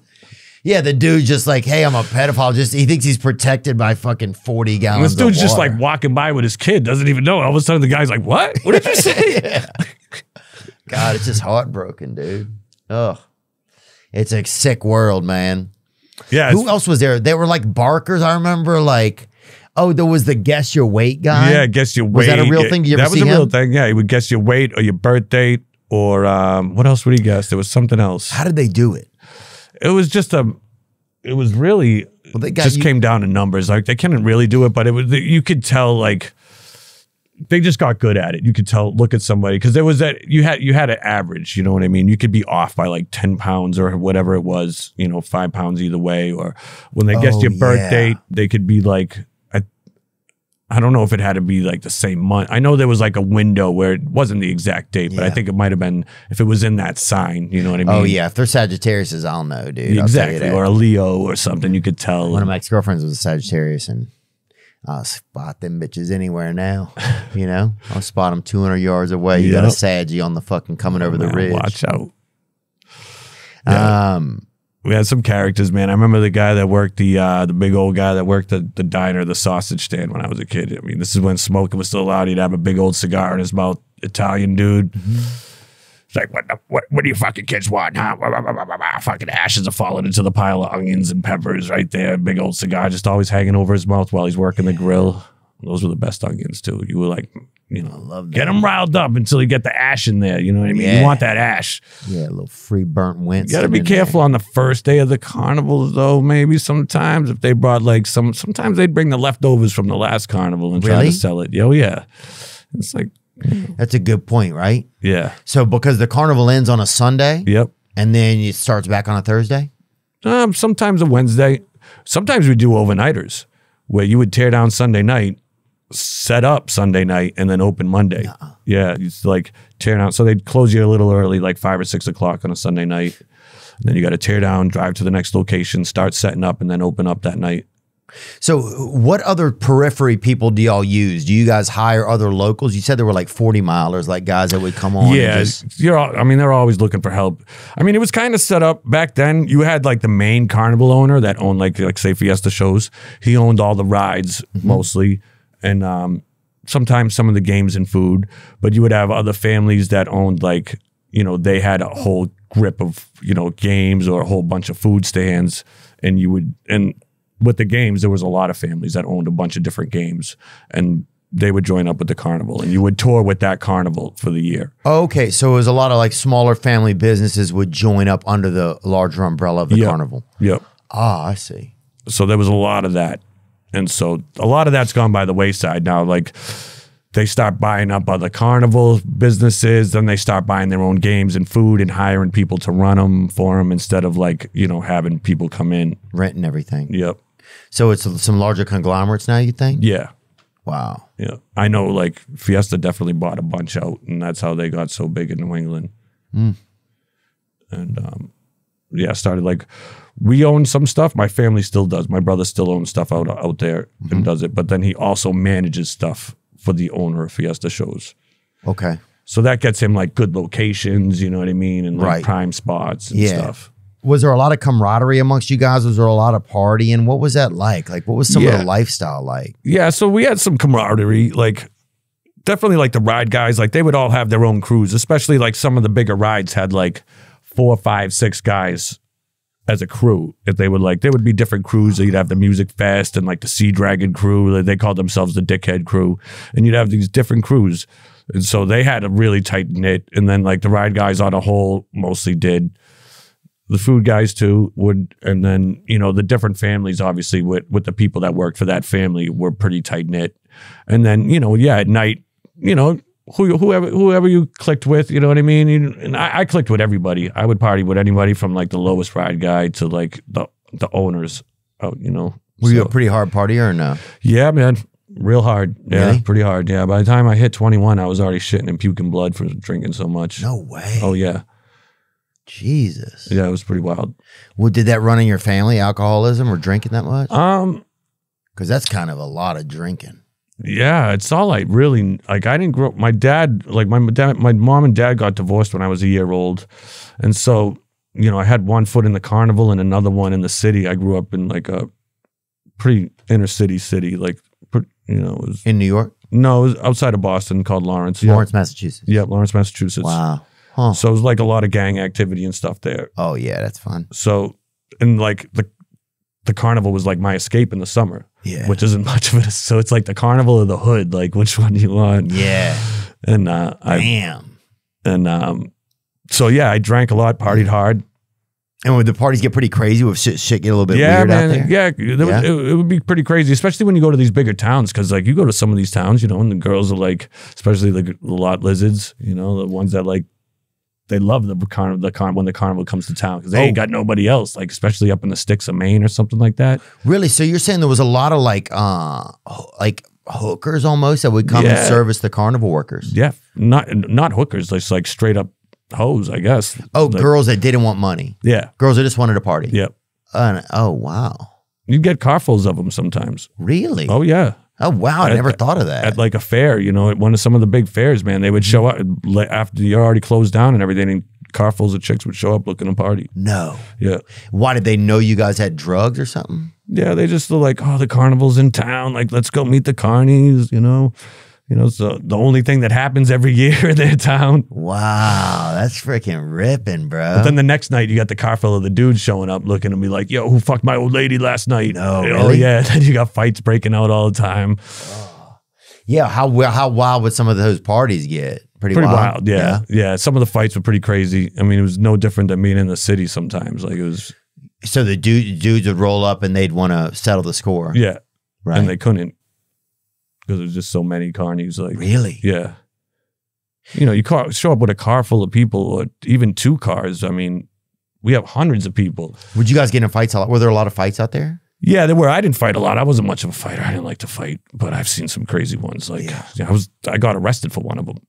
Take me through that. So we were at just a situation where we were in Connecticut and all the carnivals got together, you know, and so you got the first unit like, oh, the third unit's down there. Like, we got to go show them who's boss, you know what I mean? And they go to, and I didn't even really know anybody from the third unit at that point. And I was friends with a lot of the kids from the first unit. And I was on some, I think I was on some dancing condoms maybe that night. Some paper, some acid. Oh, some LSD. Yeah. Praise God, baby. Yeah. And so there was a few of us on it. And so they came up and they were like, oh, we just got into a big fight down there, like down in Tent City and blah, blah, blah. And they're like, I was like, and a couple of the kids are like, what? No way. Like, let's go down there again and blah, blah, blah. Let's go. And so I'm tripping and I'm like, all right, let's see where this goes. And I just went to go see the action. And so I'm down there and like, it just all hell breaks loose. Like, people are getting ripped out of their tents. Like, swords are coming flying out. Like, it was wild. Like, I'm seeing like little droplets of blood fly by my face, like laughing at me and stuff. And I'm standing in the middle, like, what is going on? Like, this is like, there was just some like 30 people. Yeah, it was crazy. It was and like security tried to stop it and they got beat up. And so now they're all standing up against the fence, like ripped shirts and like holding on for dear life. They're like, we don't want no part of that. And the girls are screaming at them like, stop this, help, go stop the fight, go stop the fight. And they're like, the cops are on their way, don't worry about it. Like, we don't want not more to do with it. So Stadies showed up And I left, and the cops were out there looking around or whatever, and there was some people, and I didn't really think much of it because I wasn't involved. I was there, but I wasn't involved. I wasn't fighting. Yeah. And so I was just like, I'm not too worried about it. I'm gonna go walk around and see what's up. Yeah. And as soon as I went out there, a cop's like, get on your knees. He comes running up to me with a can of mace. Really? Why he's trying to get a BJ, huh? I guess. I don't know. He comes running at me like with mace. With mace. Oh my Jesus Christ. I'm like, what is going on? Gay cops now too. And so I'm tripping. So I'm like, oh God. Damn. Dude, I'm like, yeah, whatever you want. Bro, one time what happened? They take you to jail? They maced you? Yeah, no, they didn't mace me, but they did take me to jail. They did? Yeah. And you showed up in jail. Were you still tripping? Oh yeah, I was tripping pretty hard. I remember I was like standing in the hallway, and a few of my friends got arrested, and a bunch of the kids from the other side that got beat up got arrested. Oh yeah. And I'm in the hallway, and there was like, I remember there being like this textured wall, and I couldn't stare at it. I was just like, it was going crazy at me. And so I turn away, and the cop's just like, put your fucking face against the wall. He's spitting on me and like, get it. Yeah, like at a Gwar concert or something? Yeah, I was like, wow, okay, worse than Gwar. Oh. And so I faced the wall, and they brought me into the cell and whatever. I bonded out the next day. I had a hitchhike back to the carnival. No. Oh yeah, as soon as I get back to the carnival, and they put me in a cell with one of the kids that got beat up. And so my friends are in another cell. I'm in the cell with them, and I'm still tripping, and I'm just like yelling fresh fish, and like I'm just kind of being out of my mind. And who are you yelling that at? Yourself? No, the cops. Oh, the cops, huh? I think. Or maybe it was the kid that got beat up. Because I think people yell that at you if you're the fresh one. Yeah, I know. But you were like, I'm going to beat him to the punch. I'm going to yell it. Yeah. Oh, I like that. And they decided to keep me in there for a while because everybody got bonded out. They let everybody leave, and I'm still in there. And then they went to lunch, the cops, and I'm like, what is going on? I'm like, they were gone for an hour and a half or so, and then they come back, and I finally had calmed down. Wow. And I was already bonded, but they kept me in the cell for an extra couple hours. They finally let me out, hitchhiked back to the carnival. Because of the whole scene, it was on the news. I got fired that day and had to pack up my house trailer and hit the road. Damn. Yeah. That's wild, man. It was pretty crazy. So, but I got back home, and my mom was doing an event that weekend, so I just jumped on with one of her events and just went right back to work. Were your parents, were they always were they working at carnivals as well? Yeah, so my dad was he at the one that happened? He might have been there. He might have been at another one. What was he doing at the carnivals? So my dad was, he managed food and games. Okay. So you're just running around doing that? Yeah, he was an old man by then, by the time I was around. He was 50 when he had me. Oh, okay. So by the time I was like working 15, 16, he was already almost pushing 70, you know? Yeah. And he looked like an old Italian mafia, like, dude, like he'd cap like this with his cane, like, what are you guys doing over here? Get to work, hitting his cane at you. Like, come on. Like Colonel Parker? He was a good dude. Miss your dad. What was what's some of the wildest, like, was there some pretty good, like, sex activity going on out there? Because everybody always thinks, I think there's this vibe you think about, like, carnies, like the ride shut down and then the party starts. You know? Yeah. Like, I think that's what the energy you feel like happens, you know? Yeah, like I said, you get those car full of girls show up. Oh, like, yeah. One of those girls that showed up, the head ho tattoo I was telling you about, that was one of the girls that, she wasn't even an employee. She was one of the girls that showed up looking to party. It said bust a nut on me? No, and this one said head ho. Head ho on it. Yeah. Wow. Yeah. Just the advertising that they have, that's wild to me. Usually you don't know. Like a girl's tattoo will be like a secret, you know? Yeah. Like like, you know, like love is forever or whatever. And you're like, well, shit, I'm going to have to decipher this, you know? But if somebody's just like bust a nut on me or whatever, it's like, well, it's just like not as much guesswork, I guess, but yeah. And it would be crazy. I mean, the girls like to party just as much as the guys. So, you know, there would be a lot of crazy stuff going down, you know, looking to party, looking to get down. And yeah, I've seen some stuff. I mean, there's, you know, a friend. Yeah, I've seen some stuff. A friend of mine, like this chick really wanted to get down with a couple friends of mine. So he breaks into somebody's house trailer that we had never, I don't know whose trailer it was. He climbs through the window. Goldilocking, huh? The next thing I know, he's kicking the door open. And the door comes flying open. We're all standing outside, and we're like, well, how the hell what's going on? He's like, we got a spot now. Let's go. And he brings her in there and right on somebody's bed. I don't know whose bed because they had the couch pulled out. So the door's wide open. He's going to town right there. Wow. Yeah. Just making love, huh? No, I don't know when you call it love, but there was something going on. Yeah. Making almost love. God. Yeah. So it was interesting. I can tell you about another crazy game that we had. It was called the Crazy Bike. Have you ever heard of that one? Crazy Bike? Yeah, it was a bicycle where if you turn left, the wheel went right, and if you turn the handlebars right, the wheel went left. Oh my gosh, no. Yeah, and so I owned one of those, and I couldn't ride it. I couldn't, but one of my best friends learned how to ride it, so we put it out there, and if you could ride it 10 feet, we would give you $50. Wow. Yeah, that thing was a hustle. It was pretty tough to run. I mean, but if you could learn how to ride it. And the kid that worked for me was really good. He'd be able to sit on the handlebars backwards and ride it. Like, he got really good at it. Is it a unicycle? No, it was a regular bicycle, two-wheel bike. A crazy bike. And we called it a crazy bike. And so if you turn it to the left, the wheel went to the right. Yep. Wow. If you turn to the right, the wheel went left. So hard to try to figure out how to ride that. Really? Especially if you've never had. Oh yeah, my God. I couldn't even imagine this, right? It's like, because your like instincts. Dyslexia, yeah. Yeah. It's like dyslexia made a piece of transportation. But he could, yeah, my friend could ride it all around the carnival like that. Wow. Oh, that's a vibe, yeah. And so we would do it. If you drove it 10 feet, we would mark it on the ground. If you drove it 10 feet, we'd give you $50. And now, was there a lot of ladies to me? Did you guys call regular people civilians? What did y'all call them? Marks. Marks. Yeah. God. And so everybody that walked through it was like, how much can we got to get it out of them? Yeah, we got to get that mark. And if you got one, you'd call it out. Like, you got a fresh one. You got a mark here. And a lot of people would wear these pins called "I Love Robin" marks, but it would be spelt out like Robin, R-O-B-I-N, and then Marks underneath it, so it looked like somebody's name. Who was Robin Marks? I was Robin Marks. I got it. But nobody was really actually Robin Marks, huh? No. Bring up a picture of a Robin Marks. Let's just find someone. There's got to be somebody. There we go. Robin Marks. Oh, wow. There is one. And so, yeah, Robin if you get Marks. There she is right there. Oh, sweetie. I could fall in love with her. With her husband, yeah. And like for the games, you'd either be an agent or a clerk. That's what we call the people that work the games. Like they're joinies, but an agent is somebody that can rob a mark. And a clerk is somebody that's just going to collect his money and not really hustle him. So like give me an example of how those would be at the game. Like a clerk is somebody that doesn't really know how to hustle somebody. Okay. You know what I mean? He would just be there like, oh, you want to play? He'll collect your money and you can play the game, but he's not going to sit there and try to hustle you out of more money. Okay. Where an agent is going to try to take you for everything you got. And who were the agents? Was it like usually older people? Was it younger? Could it be anybody? It was anybody. Anybody that was good at hustling, really. Like there was all was ages. It whites? Was it Native American? Like who type?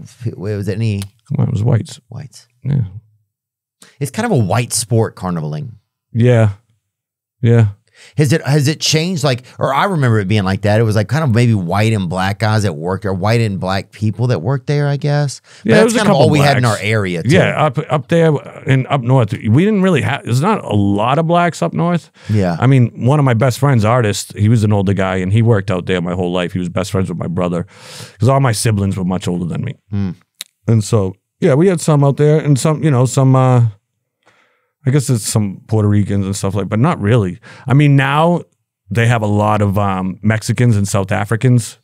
Oh, really? Yeah, that's pretty much who's running the rides now. Why? What's changed? Like, how have things changed, since the past to now? Well, it was hard finding, I think, really good ride help.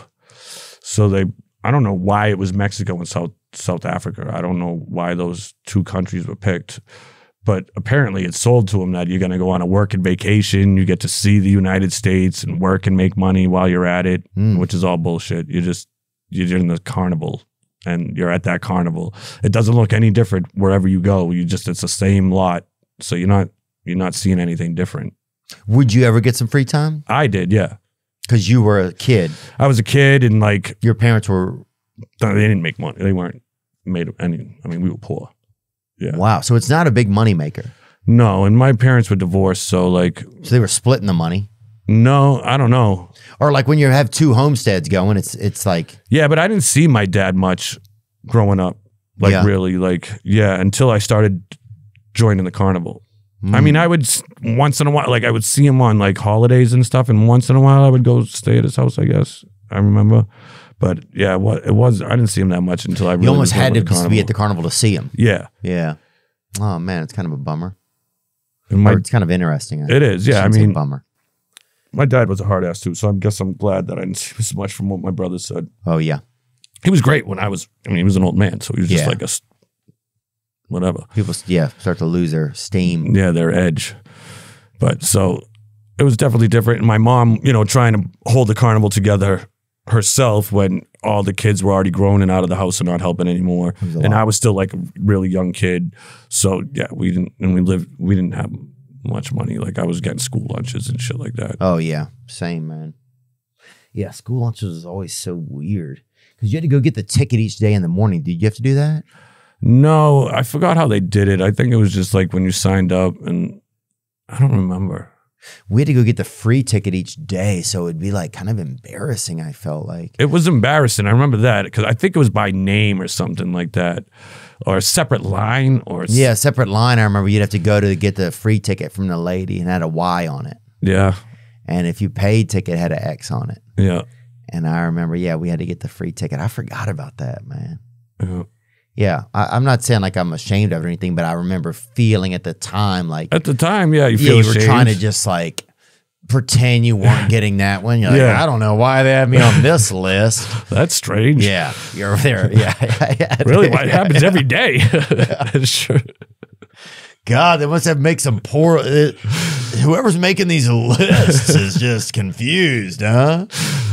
A lot of times people look at the carnival as a sad that like I think it got that rap over the years in a way that it just like was a negative. What are some positives about it? Because I also loved there was something like you almost felt like you were in the big city in a way because there was these lights going on and there was people would come that you didn't normally get to see because there were kids that went to different schools, and that if they didn't go to your school, then maybe you'd see them there.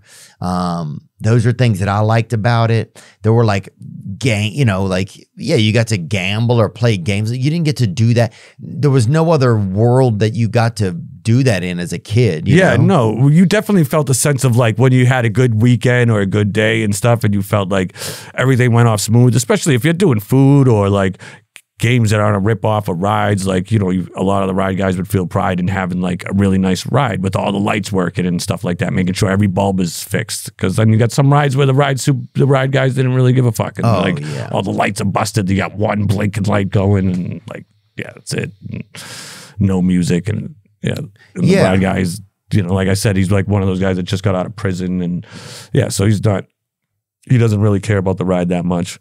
But for the families that are out there, and like when you have a good weekend or like a really nice fair and you feel good about like, putting on a good show for everybody and like having a good, I had pride in having really like the cleanest stands and putting out quality food, You mean like a family's running like if a family owned like we do the games or we do the we do the food and we do the games. So there would be some organization of that. Yeah, there would be multiple families. There would be like, sometimes 10, 12 different families out there.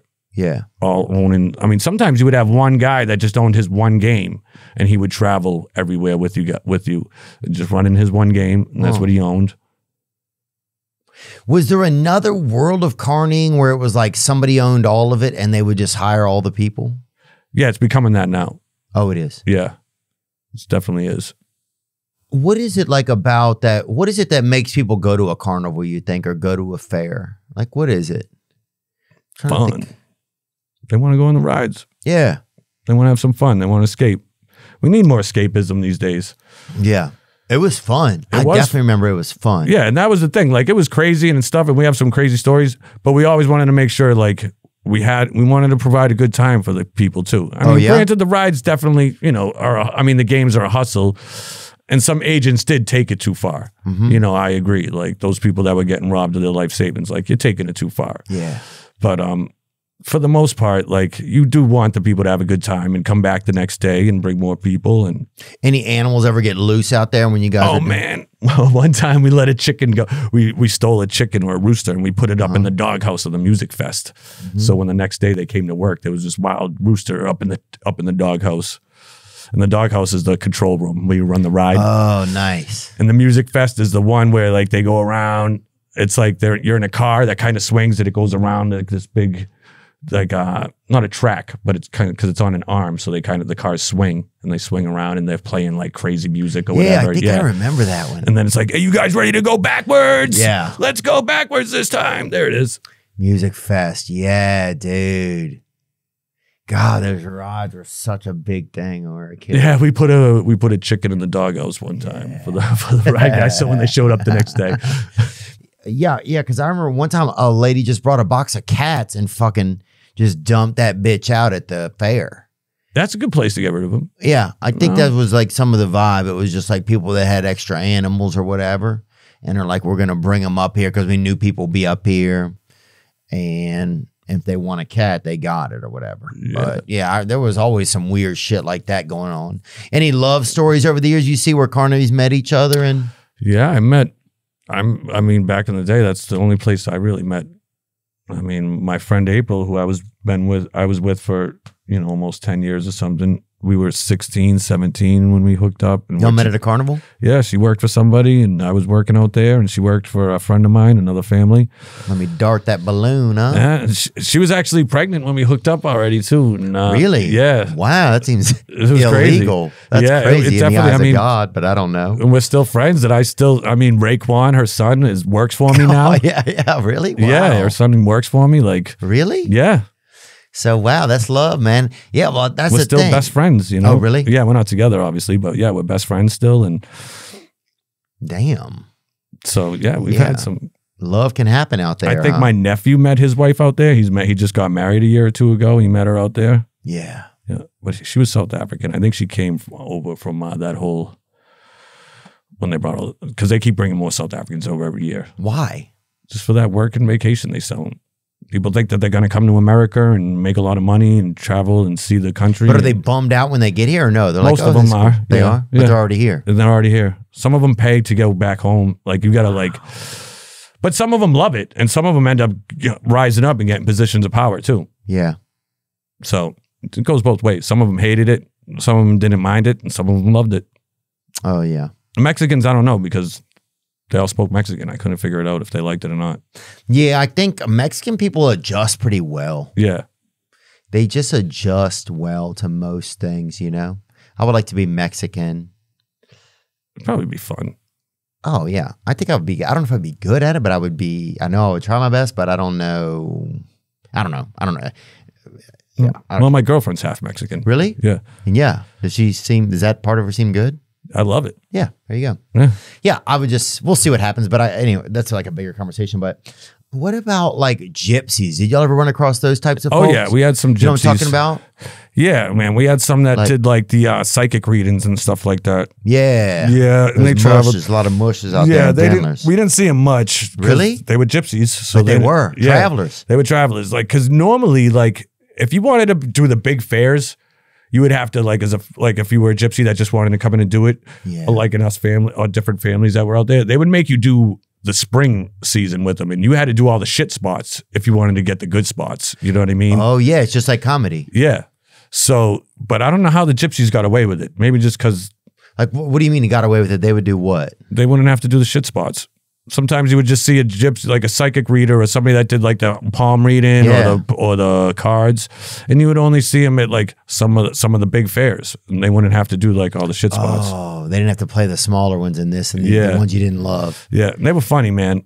And you'd walk by, like, because I never went into them, but she would always like, "Come on in, I don't know."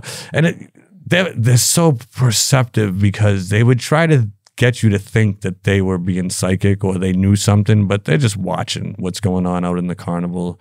And they're like, "Oh, there's going to be a blonde in your life. I see it." And it's like, yeah, because you saw me last night hanging out with her. Right. Like, but they're, the funny. Gypsies are, real interesting. My brother's friend Donnie is a gypsy, I think. He might not admit it, but I think he is. But I don't know if he is. But he is. He is. But I wouldn't mind being a gypsy. I don't know much about it. I just wish I knew more about it. I like kind of simple, I like kind of like jewelry or whatever. And sometimes. I don't like a lot. I mean, they're so secretive. They're like gypsies are unique. They're very unique. Yeah.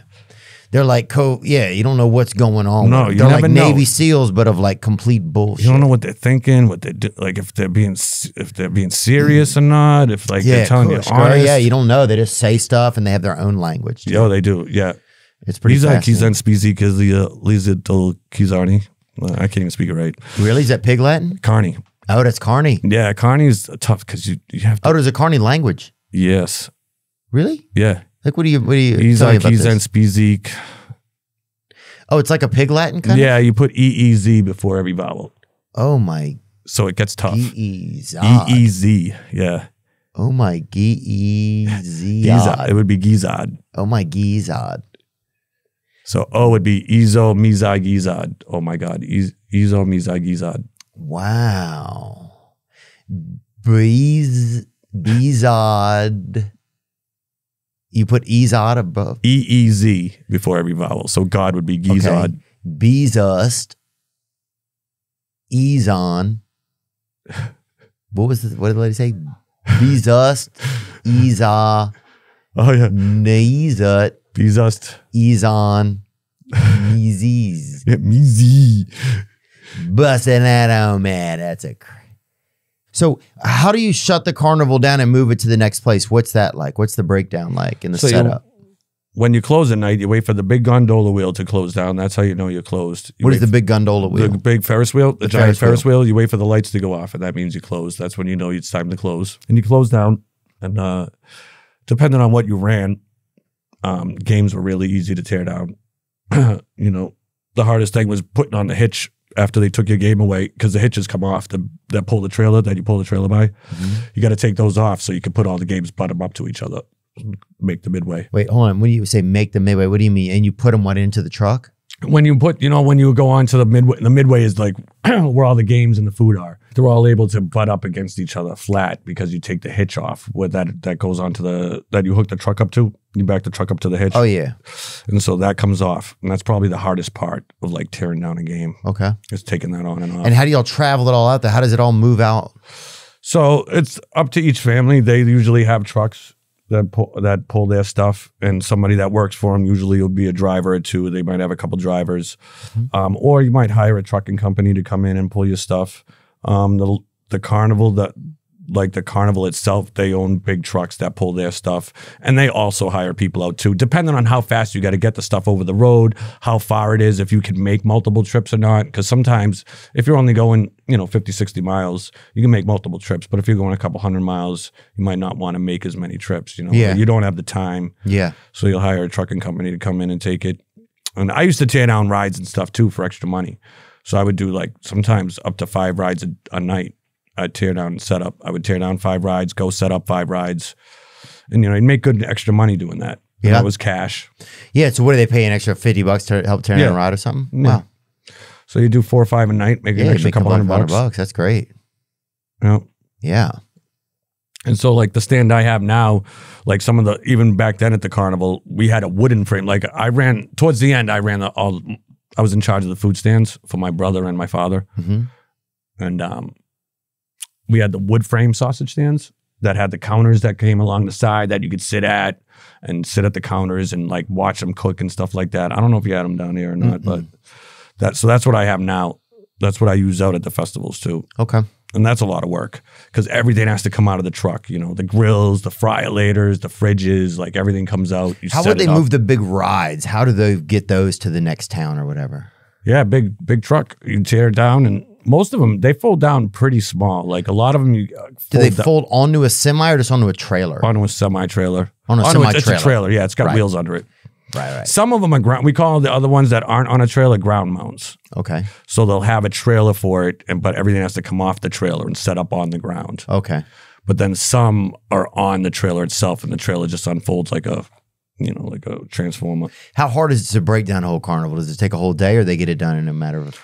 It depends. I mean, you could get it done fairly fast. Sometimes you can have everything done in like a good 6 hours or so. Wow, really? Mm-hmm. And do they travel at night usually, or when does it happen? Yeah. Yeah, because usually close Sunday nights, And so you're done, depending on how late you close. Sometimes you'll close early.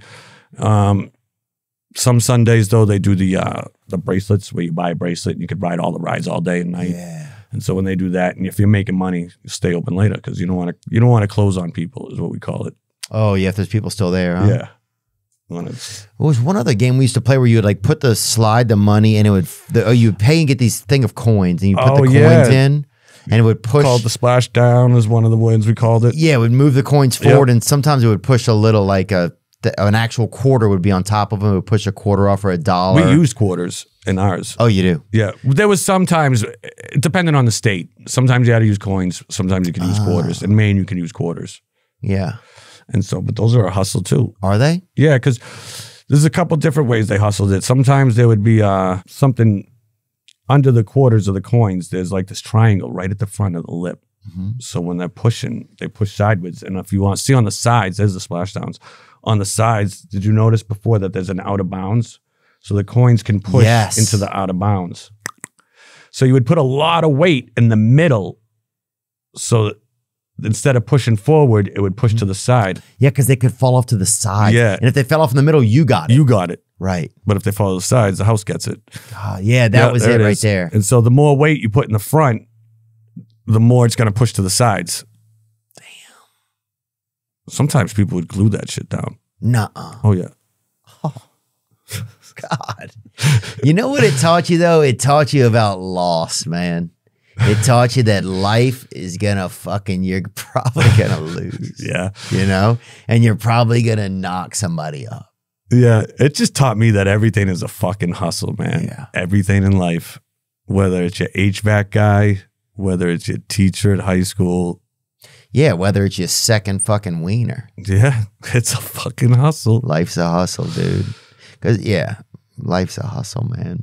That was another thing. Speaking of his wiener, that was the way he made money. You were asking how, like, I knew he used it. He used to make these pamphlets and he'd sell those things to everybody because he was tired of answering all those questions if his penis worked or not. How really? Like his hygiene and stuff like that. The Great Lentini, you mean? Yeah, the Great Lentini. So I'd love to get a hold of one of those. Wow, that'd be fascinating if you had that pamphlet. Bring that up one more time. I want to look at him as we close out here. My dad had 3 nipples. Did he really? Yeah. Wow. An extra nipple right down here.